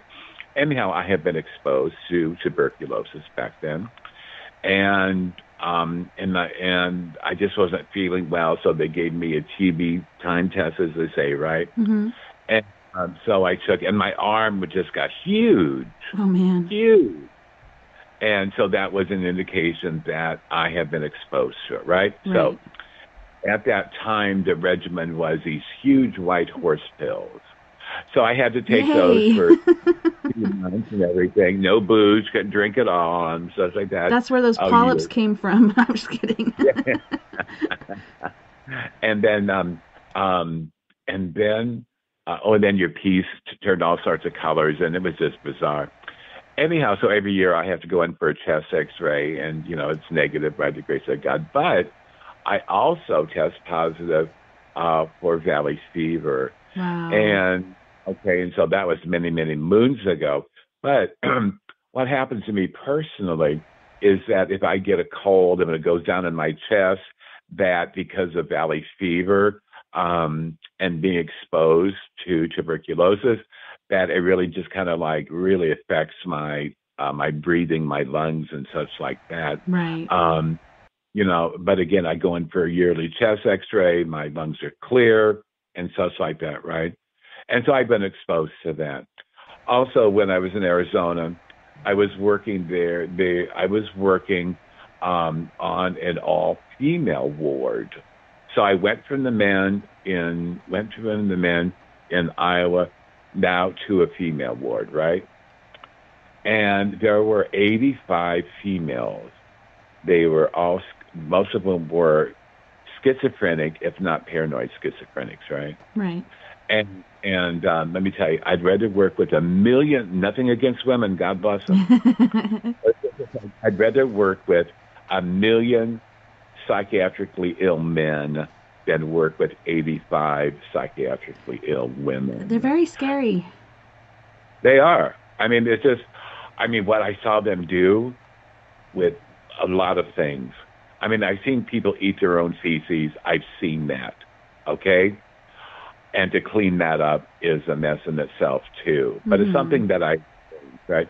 But when you see a woman during her monthly cycle, get a tampon and do all sorts of things with it, you know what I mean? Oh, no. Yeah, that's bad. So just think of the worst scenario.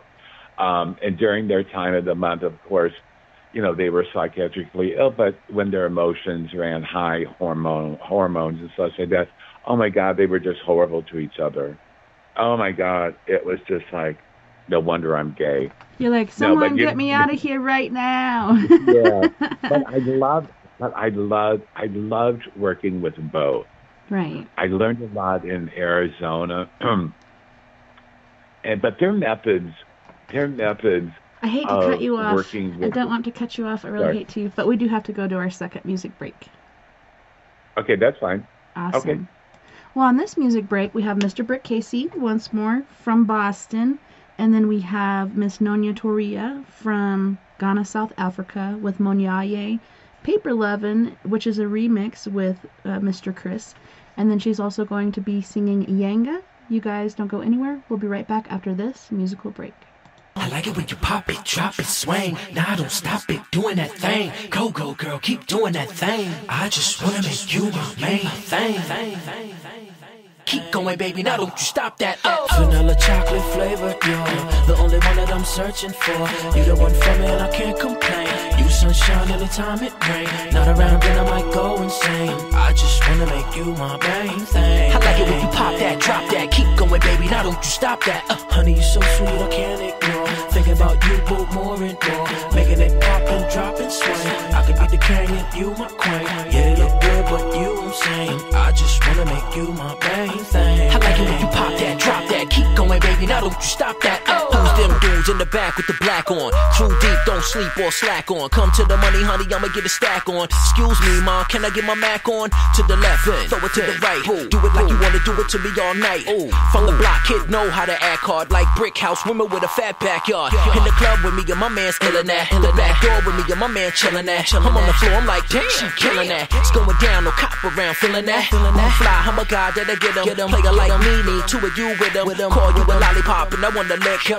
Number one, my top choice of pick. Come on, give it to me, ma. Go, go, girl. Now don't stop. Oh, no, girl. Break it down for me, hit it, get it gone. Can you keep it going? On and on and on. Now give it to me, ma. Go, go, girl. Now don't stop. Oh, no, girl. Hey, break it down for me, get it gone. Cause you got it going on and on and on. Can't deny that you too fly. Anytime that I look you in the eye, a phenomenon that I can't explain. Like the things you're doing to my brain. You don't only wanna take away my pain. I just wanna make you my main thing. I like it when you pop that, drop that. Keep going, baby, now don't you stop that. Can't stop thinking about how you move and all the things that I'ma do to you. True, this might be a little bit strange. Don't care if I don't even know your name. That's why I wanna tell you this simple and plain. I just wanna make you my main thing. I like it when you pop that, drop that. Keep going, baby, now don't you stop that.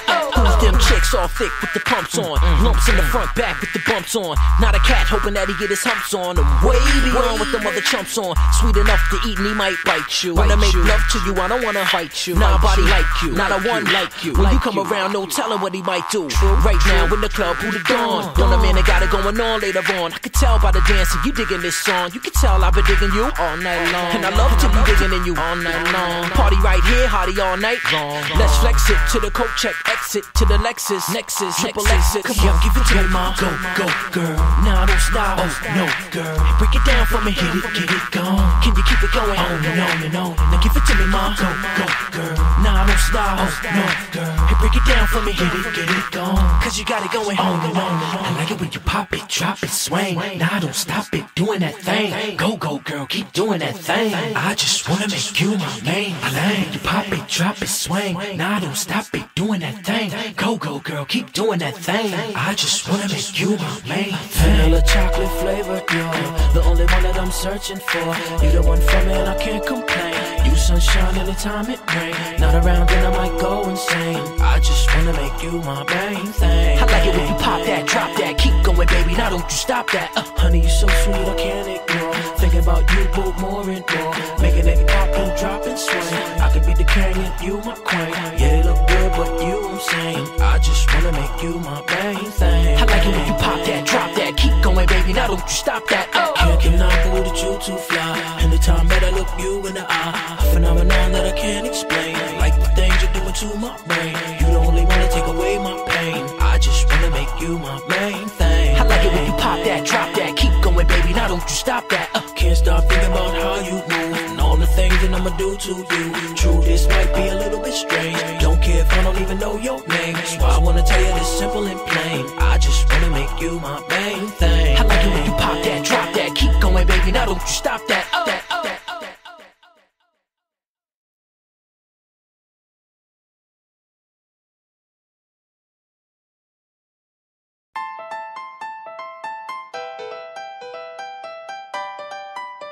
너네 멍자게 오리미 멍자게 오리미 멍자게 오리미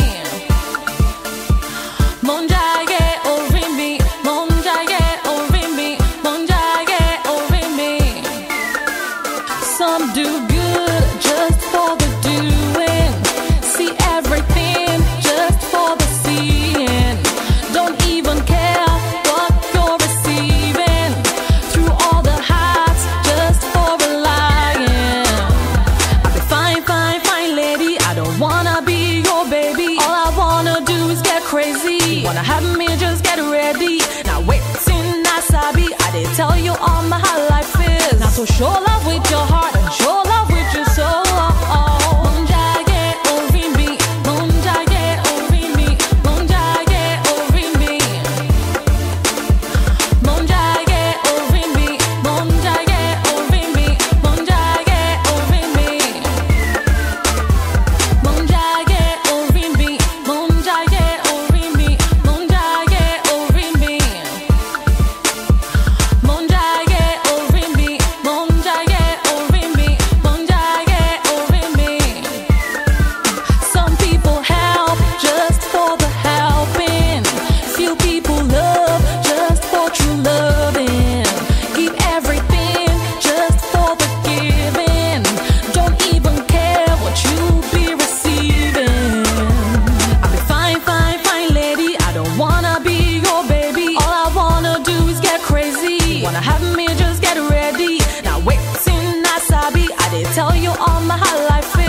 So show love with your heart and show love with your soul.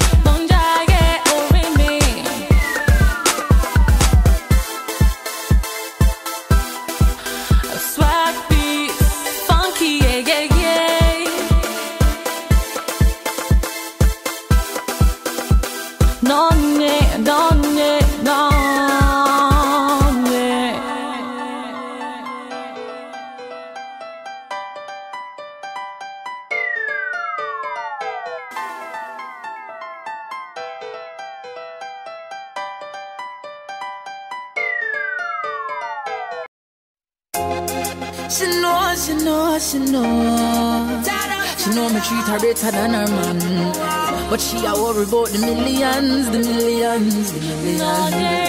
You love me for true, but certain things in life I say I want to do. Hey, so you say me need to understand that you are made for a money man. But if you can't love me now, don't love me later.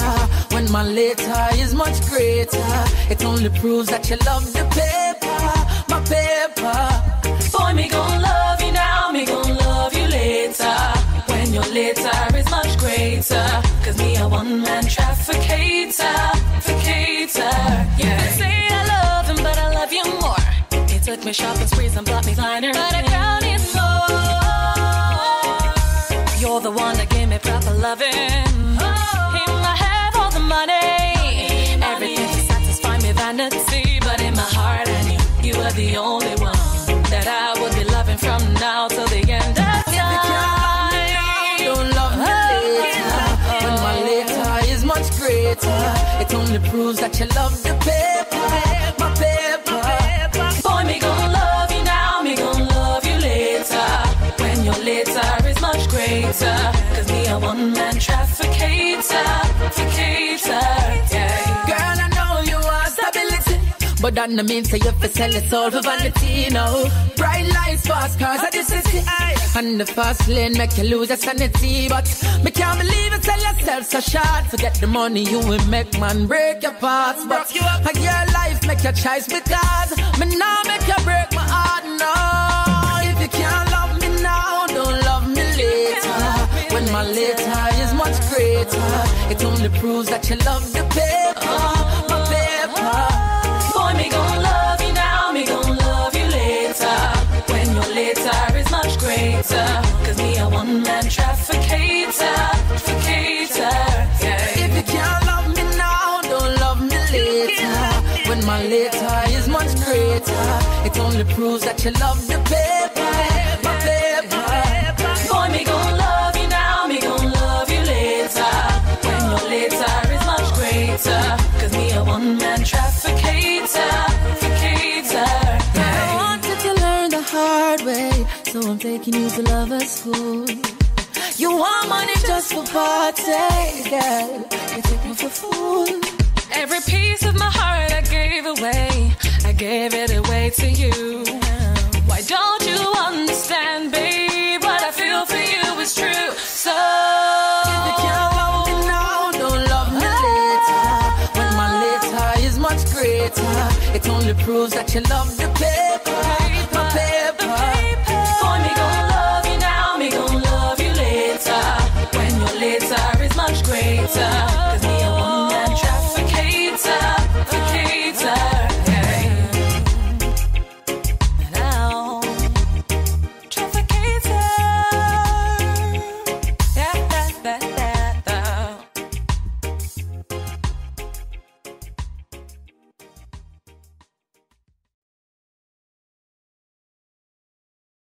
Show me your younger, show me your younger, eh. Show me your younger, eh. Yeah. Yeah.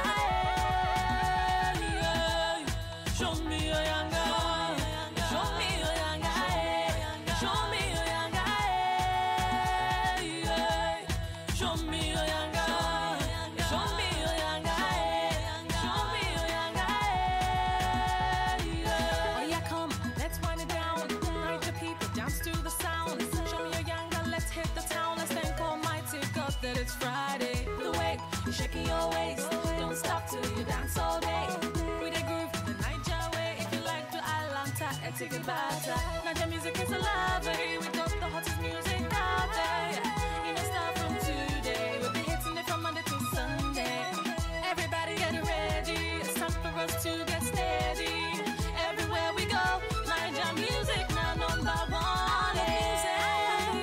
Naija music, Naija, they go everywhere like all of music.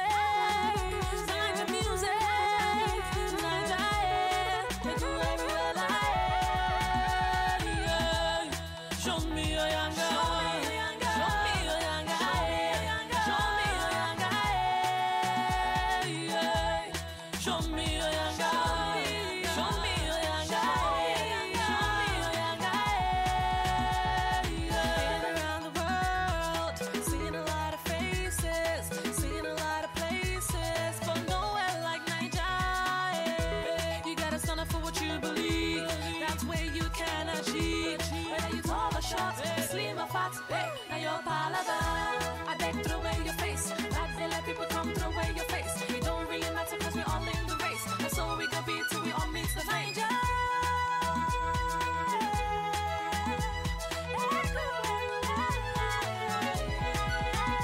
All of music, Naija music, Naija, they go everywhere like. All of music, Naija music, Naija, they go everywhere like. Show me your young girl. Show me your young girl. Show me your young girl. Show me your young girl. Show me your young girl. Show me your young girl. Show me your young girl.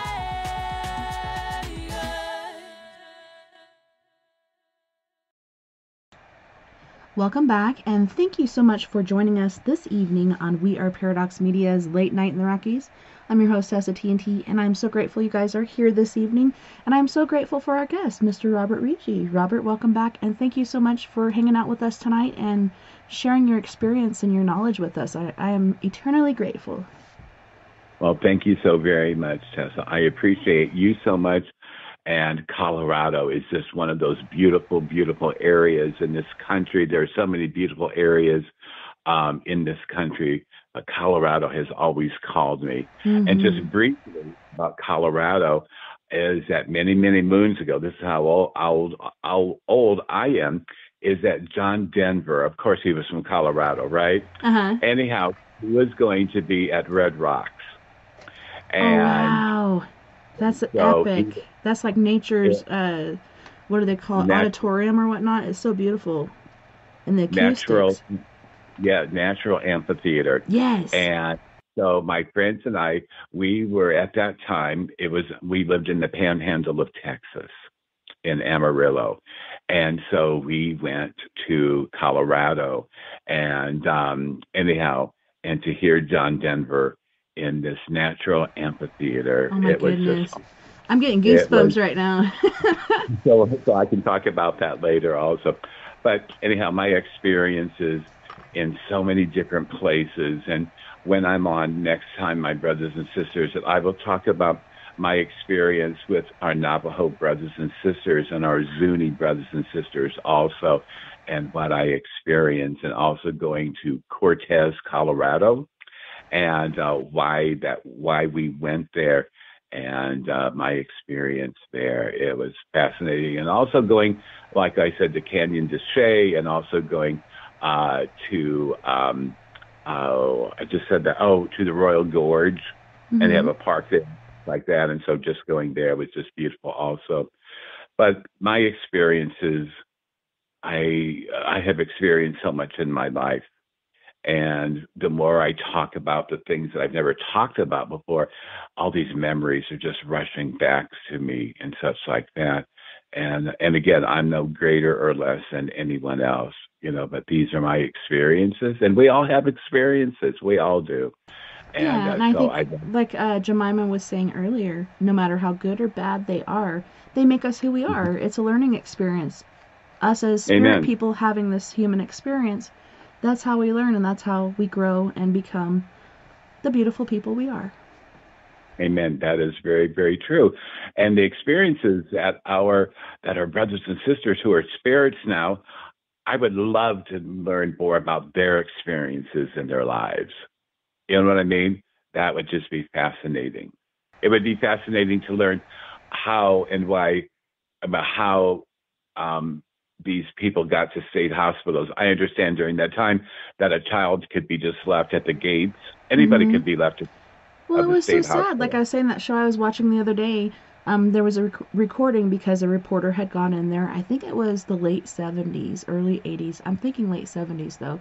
And Uh-huh. he's talking to this little boy, and this little boy is not happy whatsoever. He's saying like he hasn't had any good experiences at all, and he's very unhappy. And they asked him, "Do you remember coming here?" And he said no. He doesn't remember going there, and it just makes you wonder why. Right. Yeah. And so just to know those experiences and such like that.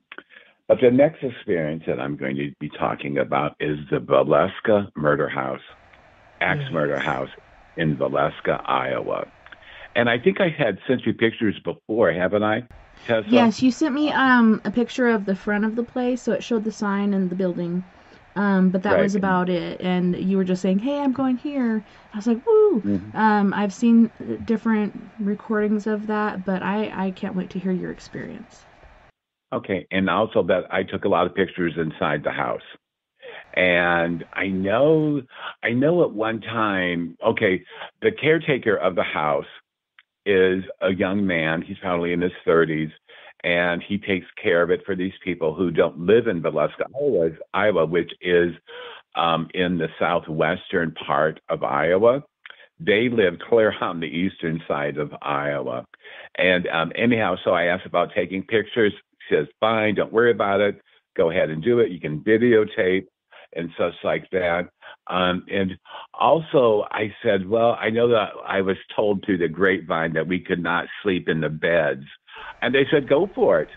He said, if you want to sleep on those beds, go for Oh it. And wow. such like that. The only bed that we could not sleep in was the parents' bed. And that's because when Ghost Adventures were there, they broke the bed. They Jeez. broke it. Come on, I guys. know. I know. They flopped on the bed. I shouldn't say that. I don't know how it So was broken, uncouth. but they broke it. Yeah. But anyhow, and you think with all the money Ghost Adventures had that they would pay for that bed being fixed, but they never Yeah. did. Oh my They never gosh. did. So anyhow, so during the height of COVID, of course, it was closed. I had gotten a number on a telephone number um, on Facebook, and so I called the owner, and they said right now they're at that time they were not taking any reservations at all. But she said call back within a couple months, and she took my number too, and she called me back months later, and she goes, we're just booking now. And what date do you want? Because it's booking fast. Everybody wants to go there. Okay. And so it was in September of not last year, but the year before that. Okay. It was in September. And unfortunately, I was going to go live, right? But they had no Verizon cell phone service Oh there my at all. None. goodness. I'm Verizon I know. too, and yeah, we don't get as much coverage as some other Right. providers. And especially in that part of Iowa. Anyhow, anyhow, so I thought, well, it's fine. I can't go live, and I was going to. But you know what? Everything happens for a reason. Anyhow, It so we does. get there. It was like for four of us, it was $450 to spend 24 hours there. Oh And so we wow. did. You know, they gave us the key. The gentleman met us next door, at the house and such like that. Behind it, there's like a barn, but the barn is really their office and such like that. Excuse me. Excuse me. No And worries. um, and so we had to pay a deposit beforehand. We paid the rest of the balance when we got there. Gave us a key and just told us to lock up, put the key in a certain place when we left, and that was it. And anyhow, so we got there early. It was about 3 o'clock in the afternoon, and of course, in the fall, September, things are going to get darker faster, right? But anyhow, and so we got there, and so the gentleman met us there, and says, like I said, gave us a key, the do's and don'ts, but there was really a lot of don't. I mean, we could really do what we wanted to do. You know what I mean? Mm-hmm. And a very gentleman, he was going to be away for the weekend, but he gave me his cell phone number. If we had any trouble, he was going to be like 50 miles away visiting relatives or something. And he and his family. He said, if you need anything, just call me, and such like that.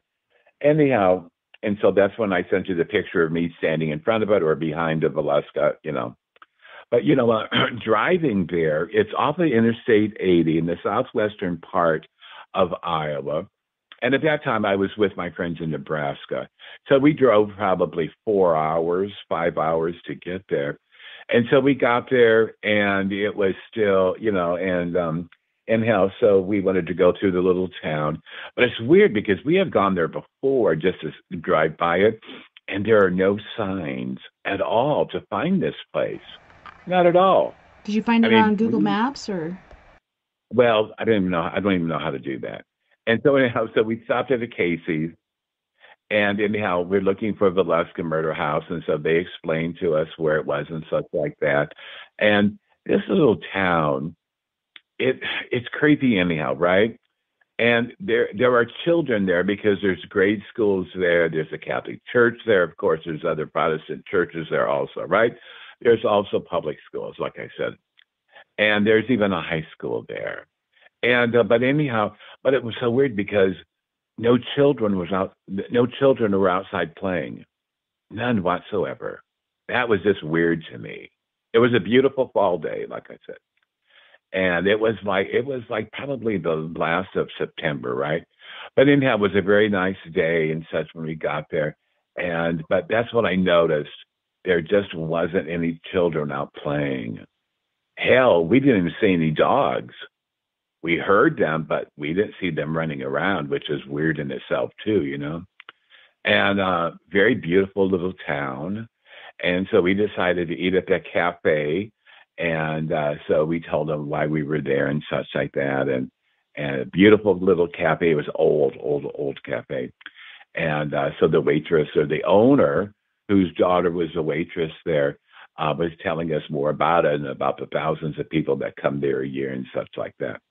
But on the other hand, the town apparently does not want, there's no signs when you get into Villisca. There's no signs like, oh, turn right here to the to the house, right? They just want it to go away. Right, they do. But on the other hand, this little town makes a lot of money, like to do the cafe and Casey's and stuff like that, right? And you think they would embrace it, but they don't. But anyhow, so we drive up. It is on a corner. Across the street is like assisted living type of like old folks assisted living possibly. Anyhow, and so we went, like I said, we went to eat first, and then we came back. We got the key and all that, and we went to the house, and it smelled old. But just the feeling that I was getting that we're going to be in a house where these innocent children and their children's friends, two little girls, were there also, right? I know. I felt so bad for them. They went to church service with this family, and it got dark really fast. Like you said, the sun goes down earlier. So they were looking out for their safety. They didn't want them to walk home at that time. And, of course, there's no phones at that time either. So, they just kept them. Oh, my goodness. Right. They went to a church revival, a tent revival back then, okay? And so they came home late and such like that. Now, the man, the father, was very wealthy. And they're thinking, there's a lot of conspiracies out there. They believe that possibly maybe the father, screwed somebody over in a deal or whatever it was. Or they thought maybe that it was actually, there's one story that I read that people believe that it was the minister that had come there that was in this tent revival, that maybe it was him. There were other stories because the train was very close to them. Yeah, there's a train hopper dude. right. And there was a train, and we heard it all night. It was so close you could hear it. I mean, it was really, really close, right? And but anyhow, so we walked in, and of course, we already know about the story, and people have seen movies about it and stuff like that. But I still had an open mind, of course. Right. I wanted to go in there and just see. I touched everything. They had dolls. They had, I mean, everything. Okay, and so just walking through there and going up the stairway upstairs. I mean, you could smell how old this building is, right? And Like but the wood mothballs. floors, yeah, and the wood floors, and they creaked, and the stairs creaked, and but anyhow, but just the different things that I felt when I would touch something, and I touched everything there, right? And but there were some, like two of my friends that went with me. They were very skeptical about the paranormal, right?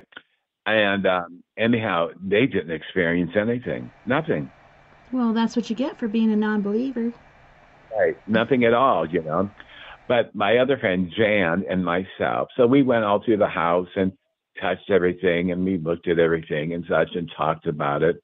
Well, Jan and I, it was getting late. Okay. So Jan and I, well, you know what? First, I went downstairs in the basement by myself. See, and And I've it was never like, even seen the basement. Everybody focuses on the house and the upstairs and everything. right. I've never even heard of the basement. There is a cellar. You can't, at one time you could get to it from the house itself, but they blocked it off, right? Yeah. But anyhow, there's a cellar, and you go around, and it's on the eastern side of the house, and you just lift up this door, you go down these steps, I think maybe 10 of them, and you're down in the basement. The basement was used as a cellar and such, and and it was all still dirt, everything. But I just sat there by myself because some people believed that's how the gentleman got in, was through the cellar up, up into the house that way. I And he heard that, did. and then I also heard the attic. And Right. there was And, also but like cigarette butts found too, and nobody in the house smoked. right, and the attic is weird because the bedrooms, most of the bedrooms are upstairs, as I remember. Okay, Right. and you walk up there, but there is like a little, like a playroom, and it goes into their attic Mm-hmm. and such, right? And that's weird because you have to really bend down to get through this little doorway, Mm-hmm. so you can know that children had played there and such. Anyhow, so Jan and I decided we went into one bedroom, and so that's where the kids slept. So I slept in one bed, Jan slept in the other, and what we So you felt guys slept both. in the kids' room? Yes, Oh wow. yes. Now, okay, so there were two big beds, plus they had a little crib Mm-hmm. for the baby, right, for the little kid. And so anyhow, so we slept in there, and what I felt, and what Jan felt was incredible. Just laying there on a bed, that these children were murdered in. Okay, just to feel that energy and the sadness. And they had little dolls and everything around and such like that. But just to feel that, and I did go to sleep. I felt it. It was weird sleeping in a bed that somebody was murdered in, right? But anyhow, and so we went to sleep, and all at once, because the other two people they never came So these upstairs. are the very No. same beds that they were murdered in? They didn't like replace the mattresses, or they did? They see that's one thing. Like some people said they did, but the gentleman that we spoke to had said that some of the furnishings were brought in, but the Mm-hmm. main stuff was still there because when this person bought it many, many years ago and stuff like that, it was really in disarray. It was a Yeah. mess, a hot mess. But a lot of the furnishings were the furnishings that were there. And so the beds that were there were the same beds where these children were murdered in. Okay. And so when it came to the mattress, when you slept on the mattress, it did feel old. It Mm-hmm. smelled old. And Okay. springs But poking you and again, stuff? Well, no, there were no springs, and that was so weird Okay. about it. So There were that no that does springs. show that it's really old. Right. And if the beds were not soft, there's almost like there was like maybe horsehair or maybe there was straw in the beds itself. But just laying in that room where these children, even if it wasn't the same mattress, you know what I mean? Yeah. That somebody had come up and had murdered them, had killed them with an axe, right? And but just being in that room and sensing and feeling all this stuff, it was like sometimes it was overpowering. It was very, very overpowering to be in a place and you feel the imprint, or I did at least, you know what I mean, of everything that went on there. Now, the kids love to play, okay? So the playroom was just it was in the attic, as they say, but it was very close to the room that I was in. It was like that, like I said, you go from the bedroom that I was in, or you can go downstairs, right? Everything was kind of open. But you go through this room, down this hallway, and then you go through this other room, and then you go to where you have to bend down where the kids would have played and such Right. like that. And there's dolls there, and there's different toys, and people have left toys and such like that. And but anyhow, but just being there, knowing what happened, it just overwhelmed me. I felt very sad and such like that. Um, did I hear screams? No. A lot of people say they do, and maybe they do, but I didn't. I just felt this overwhelming sadness that I was sleeping in a bed. It was in the same position it was when the guy came up, if it was a guy, you know, and that murdered these children. And so I sensed a lot of things, felt a lot of things, heard a lot of things. I heard children laughing That's very awesome. faintly. Dan heard them too. But just being in that house and just experiencing the carnage. And so at night when I did go to sleep about 2 o'clock in the morning and such like that. And so but just to I fell asleep and just to have a dream about it was like a slideshow So you did. that I I was was about to ask, did you have dreams about what happened? yes, I did. And so I had a dream, but I couldn't see the guy's face. I just knew he was wearing black, but a lot of preachers back then wore black too. But you know what I mean? Right. But it was like a slideshow of how these innocent children died so horribly. That's what I Yeah, and there's experienced. this theory. Somebody was like, perhaps it was the preacher and the guy that jumped off the train that was known for killing Mhm. other people too.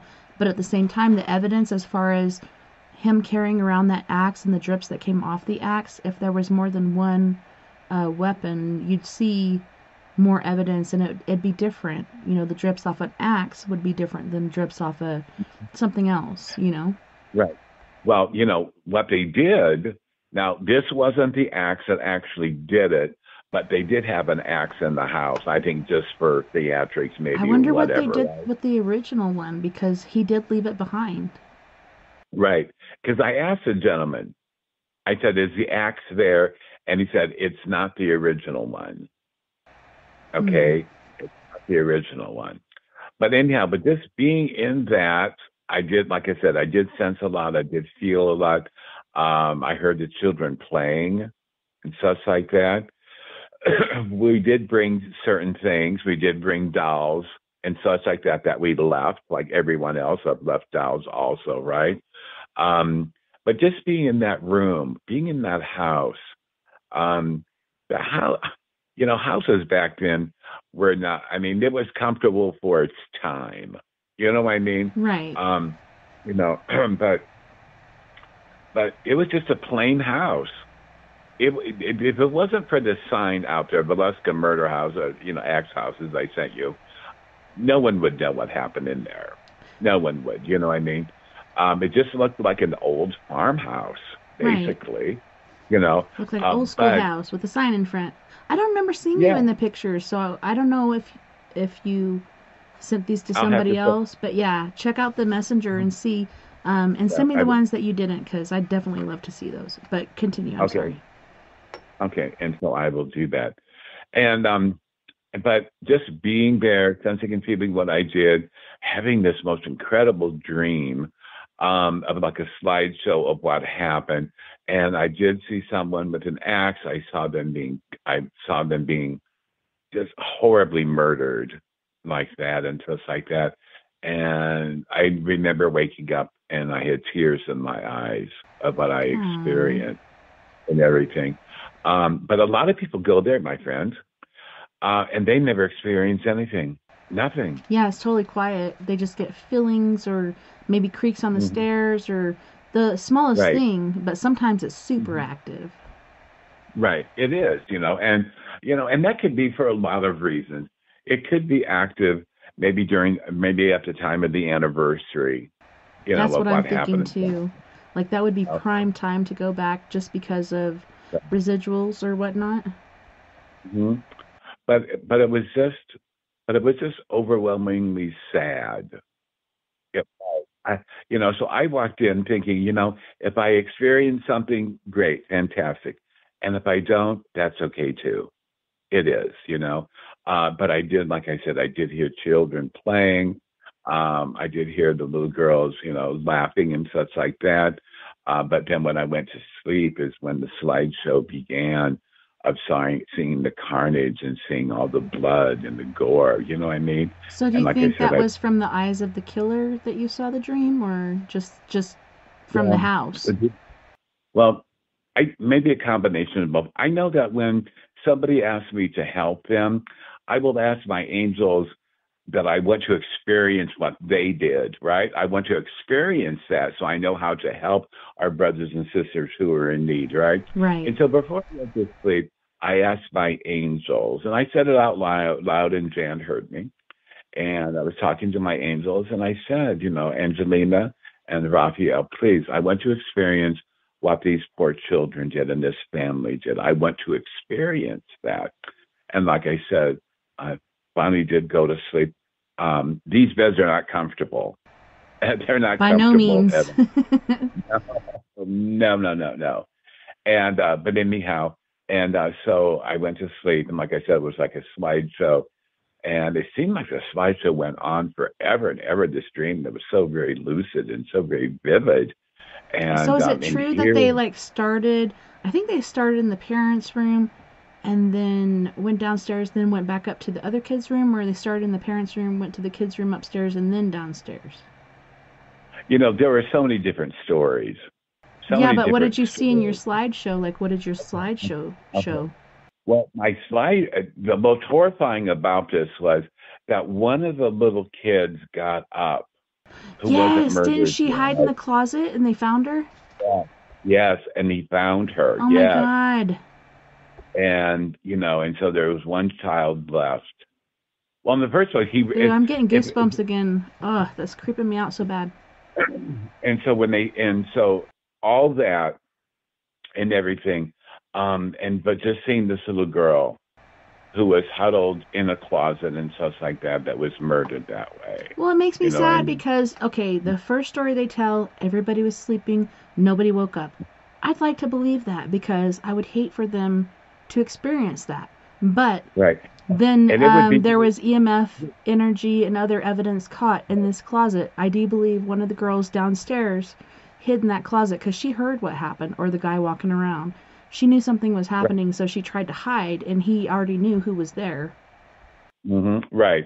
And it would be hard not to hear, not to hear what happened because that house creaked, and I'm sure it creaked 100 years ago or Well, whatever. and You know not what I even mean? that, but like when you're sleeping next to your sister, and he didn't even use Right. the sharp edge of the axe, he was using the blunt end to bash in these Hmm. heads, except for I think the parents, he used the sharp edge. Right. Um, He did. yeah, but with everyone else, it was the Mhm. blunt edge, so it was blunt force trauma. How could you Right. not feel or hear or wake up to that? But for the most Yeah. part, they did sleep through it. But I think one of the girls heard something, or maybe she was, experiencer and couldn't sleep. Hmm.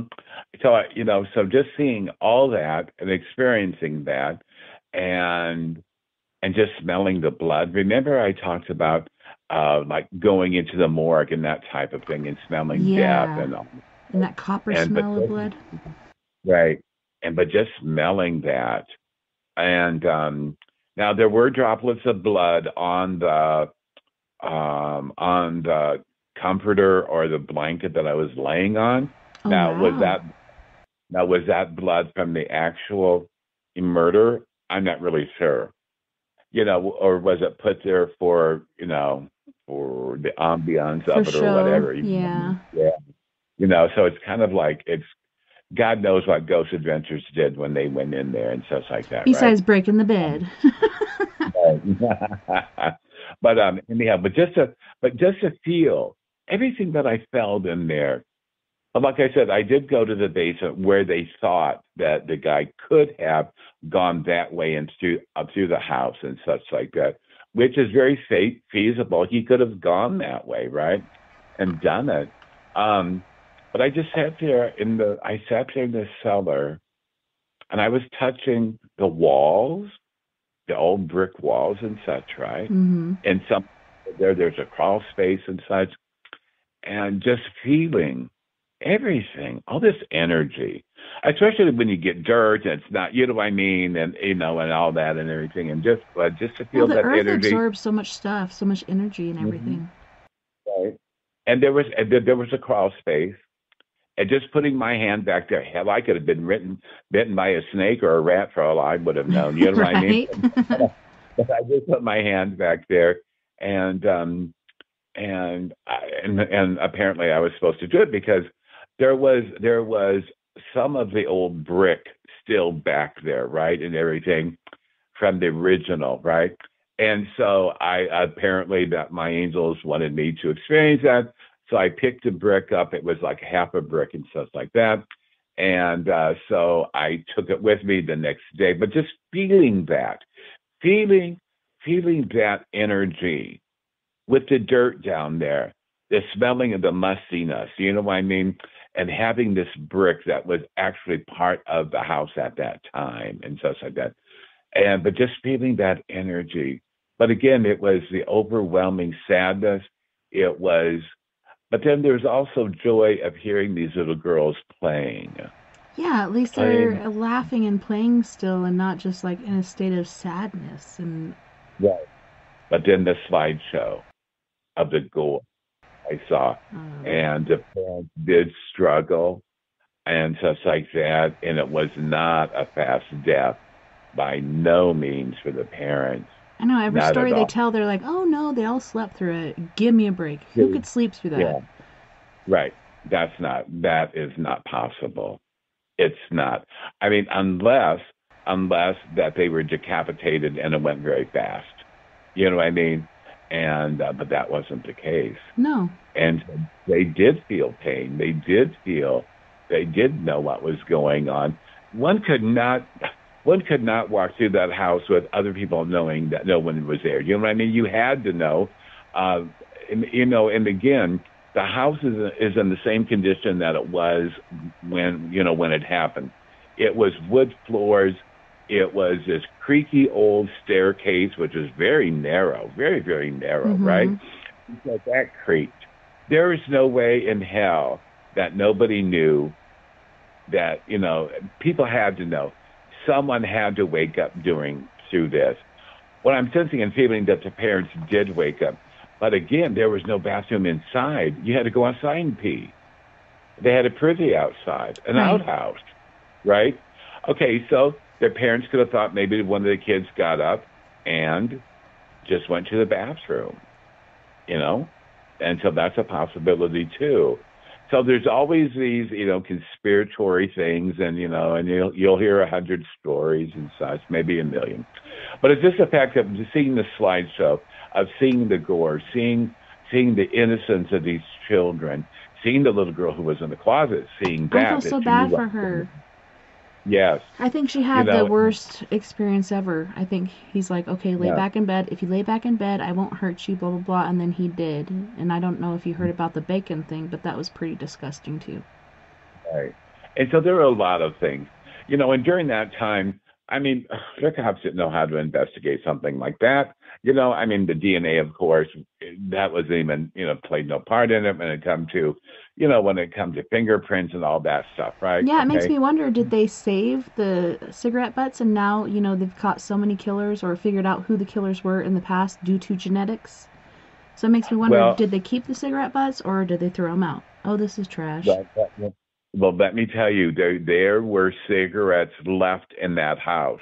Oh, wow. Okay. Okay, but the cigarettes that were left in the house in certain rooms, okay, they had filters on them. Yeah, So those aren't nobody old had school filters. cigarettes. No, they're not. No, they're not. They're not like the old Lucky Strikes and Chesterfields, right? And but it was weird weird what people would leave. Like they would leave, like people had left cigarettes, and people would leave change, like quarters and pennies and such like that, in one of the kids' rooms. Okay, Wow.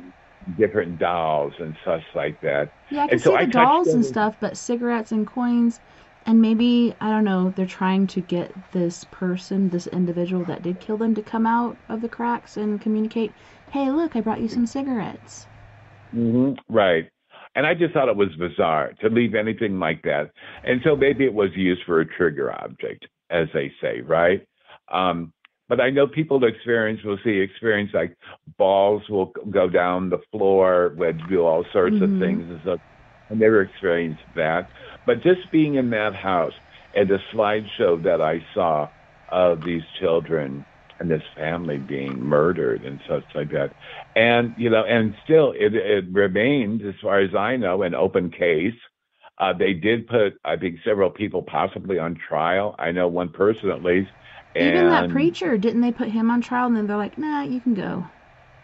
he was acquitted Man. by it, stuff like that. I just And kind you of know feel like what? it was him, and they talk about that train dude. Yes, it could have been him. Yes, he has murdered other people, but that preacher Right. was there at that tent event. That preacher saw all the cute little Mhm. girls in that group.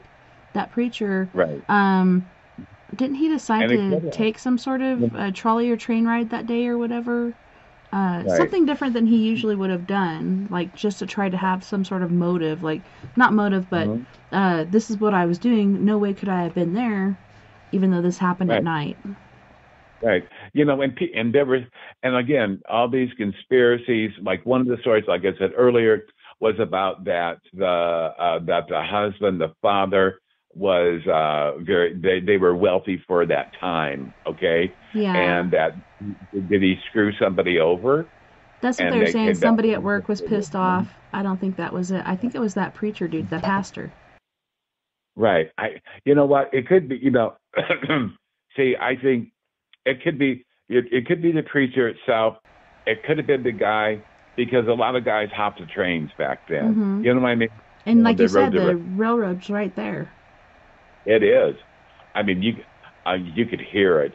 I mean, it was just not like one, maybe 5 hours, every 5 hours. It was like every 20 minutes, half an hour. That the train, you could hear it. You could hear the train horn and And then everything, and there's a such like. story. It could have been the pastor and that train dude. Maybe they met. Maybe they collaborated. You know how now different pedophiles and people will get together online. Maybe these guys could see each other for what they were and was like, hey, I Mhm. know the perfect house. So Right. train dude And stayed so downstairs with his roll of bacon doing his yucky yucky stuff down there while the preacher was upstairs Mhm. killing everybody else, and then he waited for the preacher to come downstairs and finish off the job. I don't know. Right. And so there's a lot of things, but within my slideshow, I saw one person. I saw one person. It was a male. I Yeah. did not see his face and such like that, and it was just horrendous. It was, Yeah. it was horrendous. I will never forget that experience. I prayed when I was there also. Um, I'm so glad you did, because not a lot of people you know, do. and so I prayed there. Like I said, we left some dolls and such like that for the kids to play with and such. But again, there are a lot of people who go there, Tessa, and they don't feel a damn thing. Nothing. No, they're Nothing just there for the whatsoever. experience, but that's why I was like, Yeah. I'm glad you prayed, because a lot of people don't. They just go there for the chills and thrills of it, and you went there and you actually prayed and you were reverent and you had a certain respect that a Mhm. lot of people wouldn't. So I appreciate that. Very respectful. So when that brick, remember I put my hand to Right. to this thing, uh, anyhow in the cellar, and so the next day the owner was there. We gave him the key back. He asked about our experience and such like that, and I said, "Can I have this brick?" He says, "Sure, take it, no problem." That's So I have awesome. So you so I did take have that. something from the site. Oh my I goodness. did, yeah, I did, Well, we I have did. less than a minute left for the last of the show. Would you like to tell our listeners where they can find you, communicate with you, ask you any sort Hmm. of questions? Yes, please. I always give my telephone number out. It's 309-213-0325. If you want to send me a friend request, I am on Facebook, Robert Righi, Righi. And there are many, many Robert Riggis out there, okay? And my profile is of this was in Colorado. I took this picture. It is of a fast running stream going over these rocks. Okay. And that is my profile picture. Okay. So if somebody wants to send me a friend request, but again, thank you, Tessa. But my experience at the Villisca house, I will never forget that. It's just one of the experiences in my life. And next time, my brothers and sisters who are listening to this, by the grace of God, Tessa has allowed me to come back on next time again, and I will be talking about my experiences with our Navajo brothers and sisters. And I learned so much going into sweat lodges and also going to these beautiful Sangria mountains and talking about skinwalkers Oh, and yeah. Bigfoot and such like that. Okay. So I'm looking forward to the next time that I will be with my wonderful, beautiful Colorado friend. And my brothers and sisters who are listening, thank you for listening in. Jemima, I am praying for you.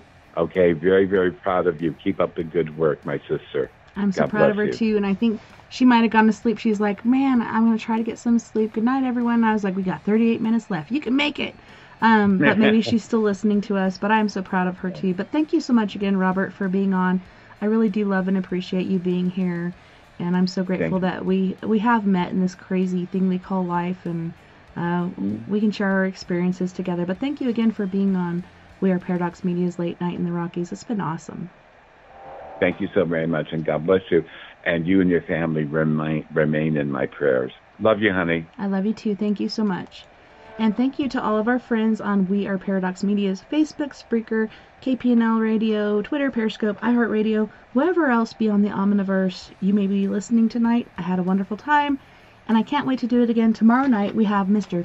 Travis Willier-Mustus, and we're going to be talking about native lore, different things that happen within artwork, spirituality, etc. You guys, Night and Night, Love and Light. Don't forget, we are all in this together, and together we can make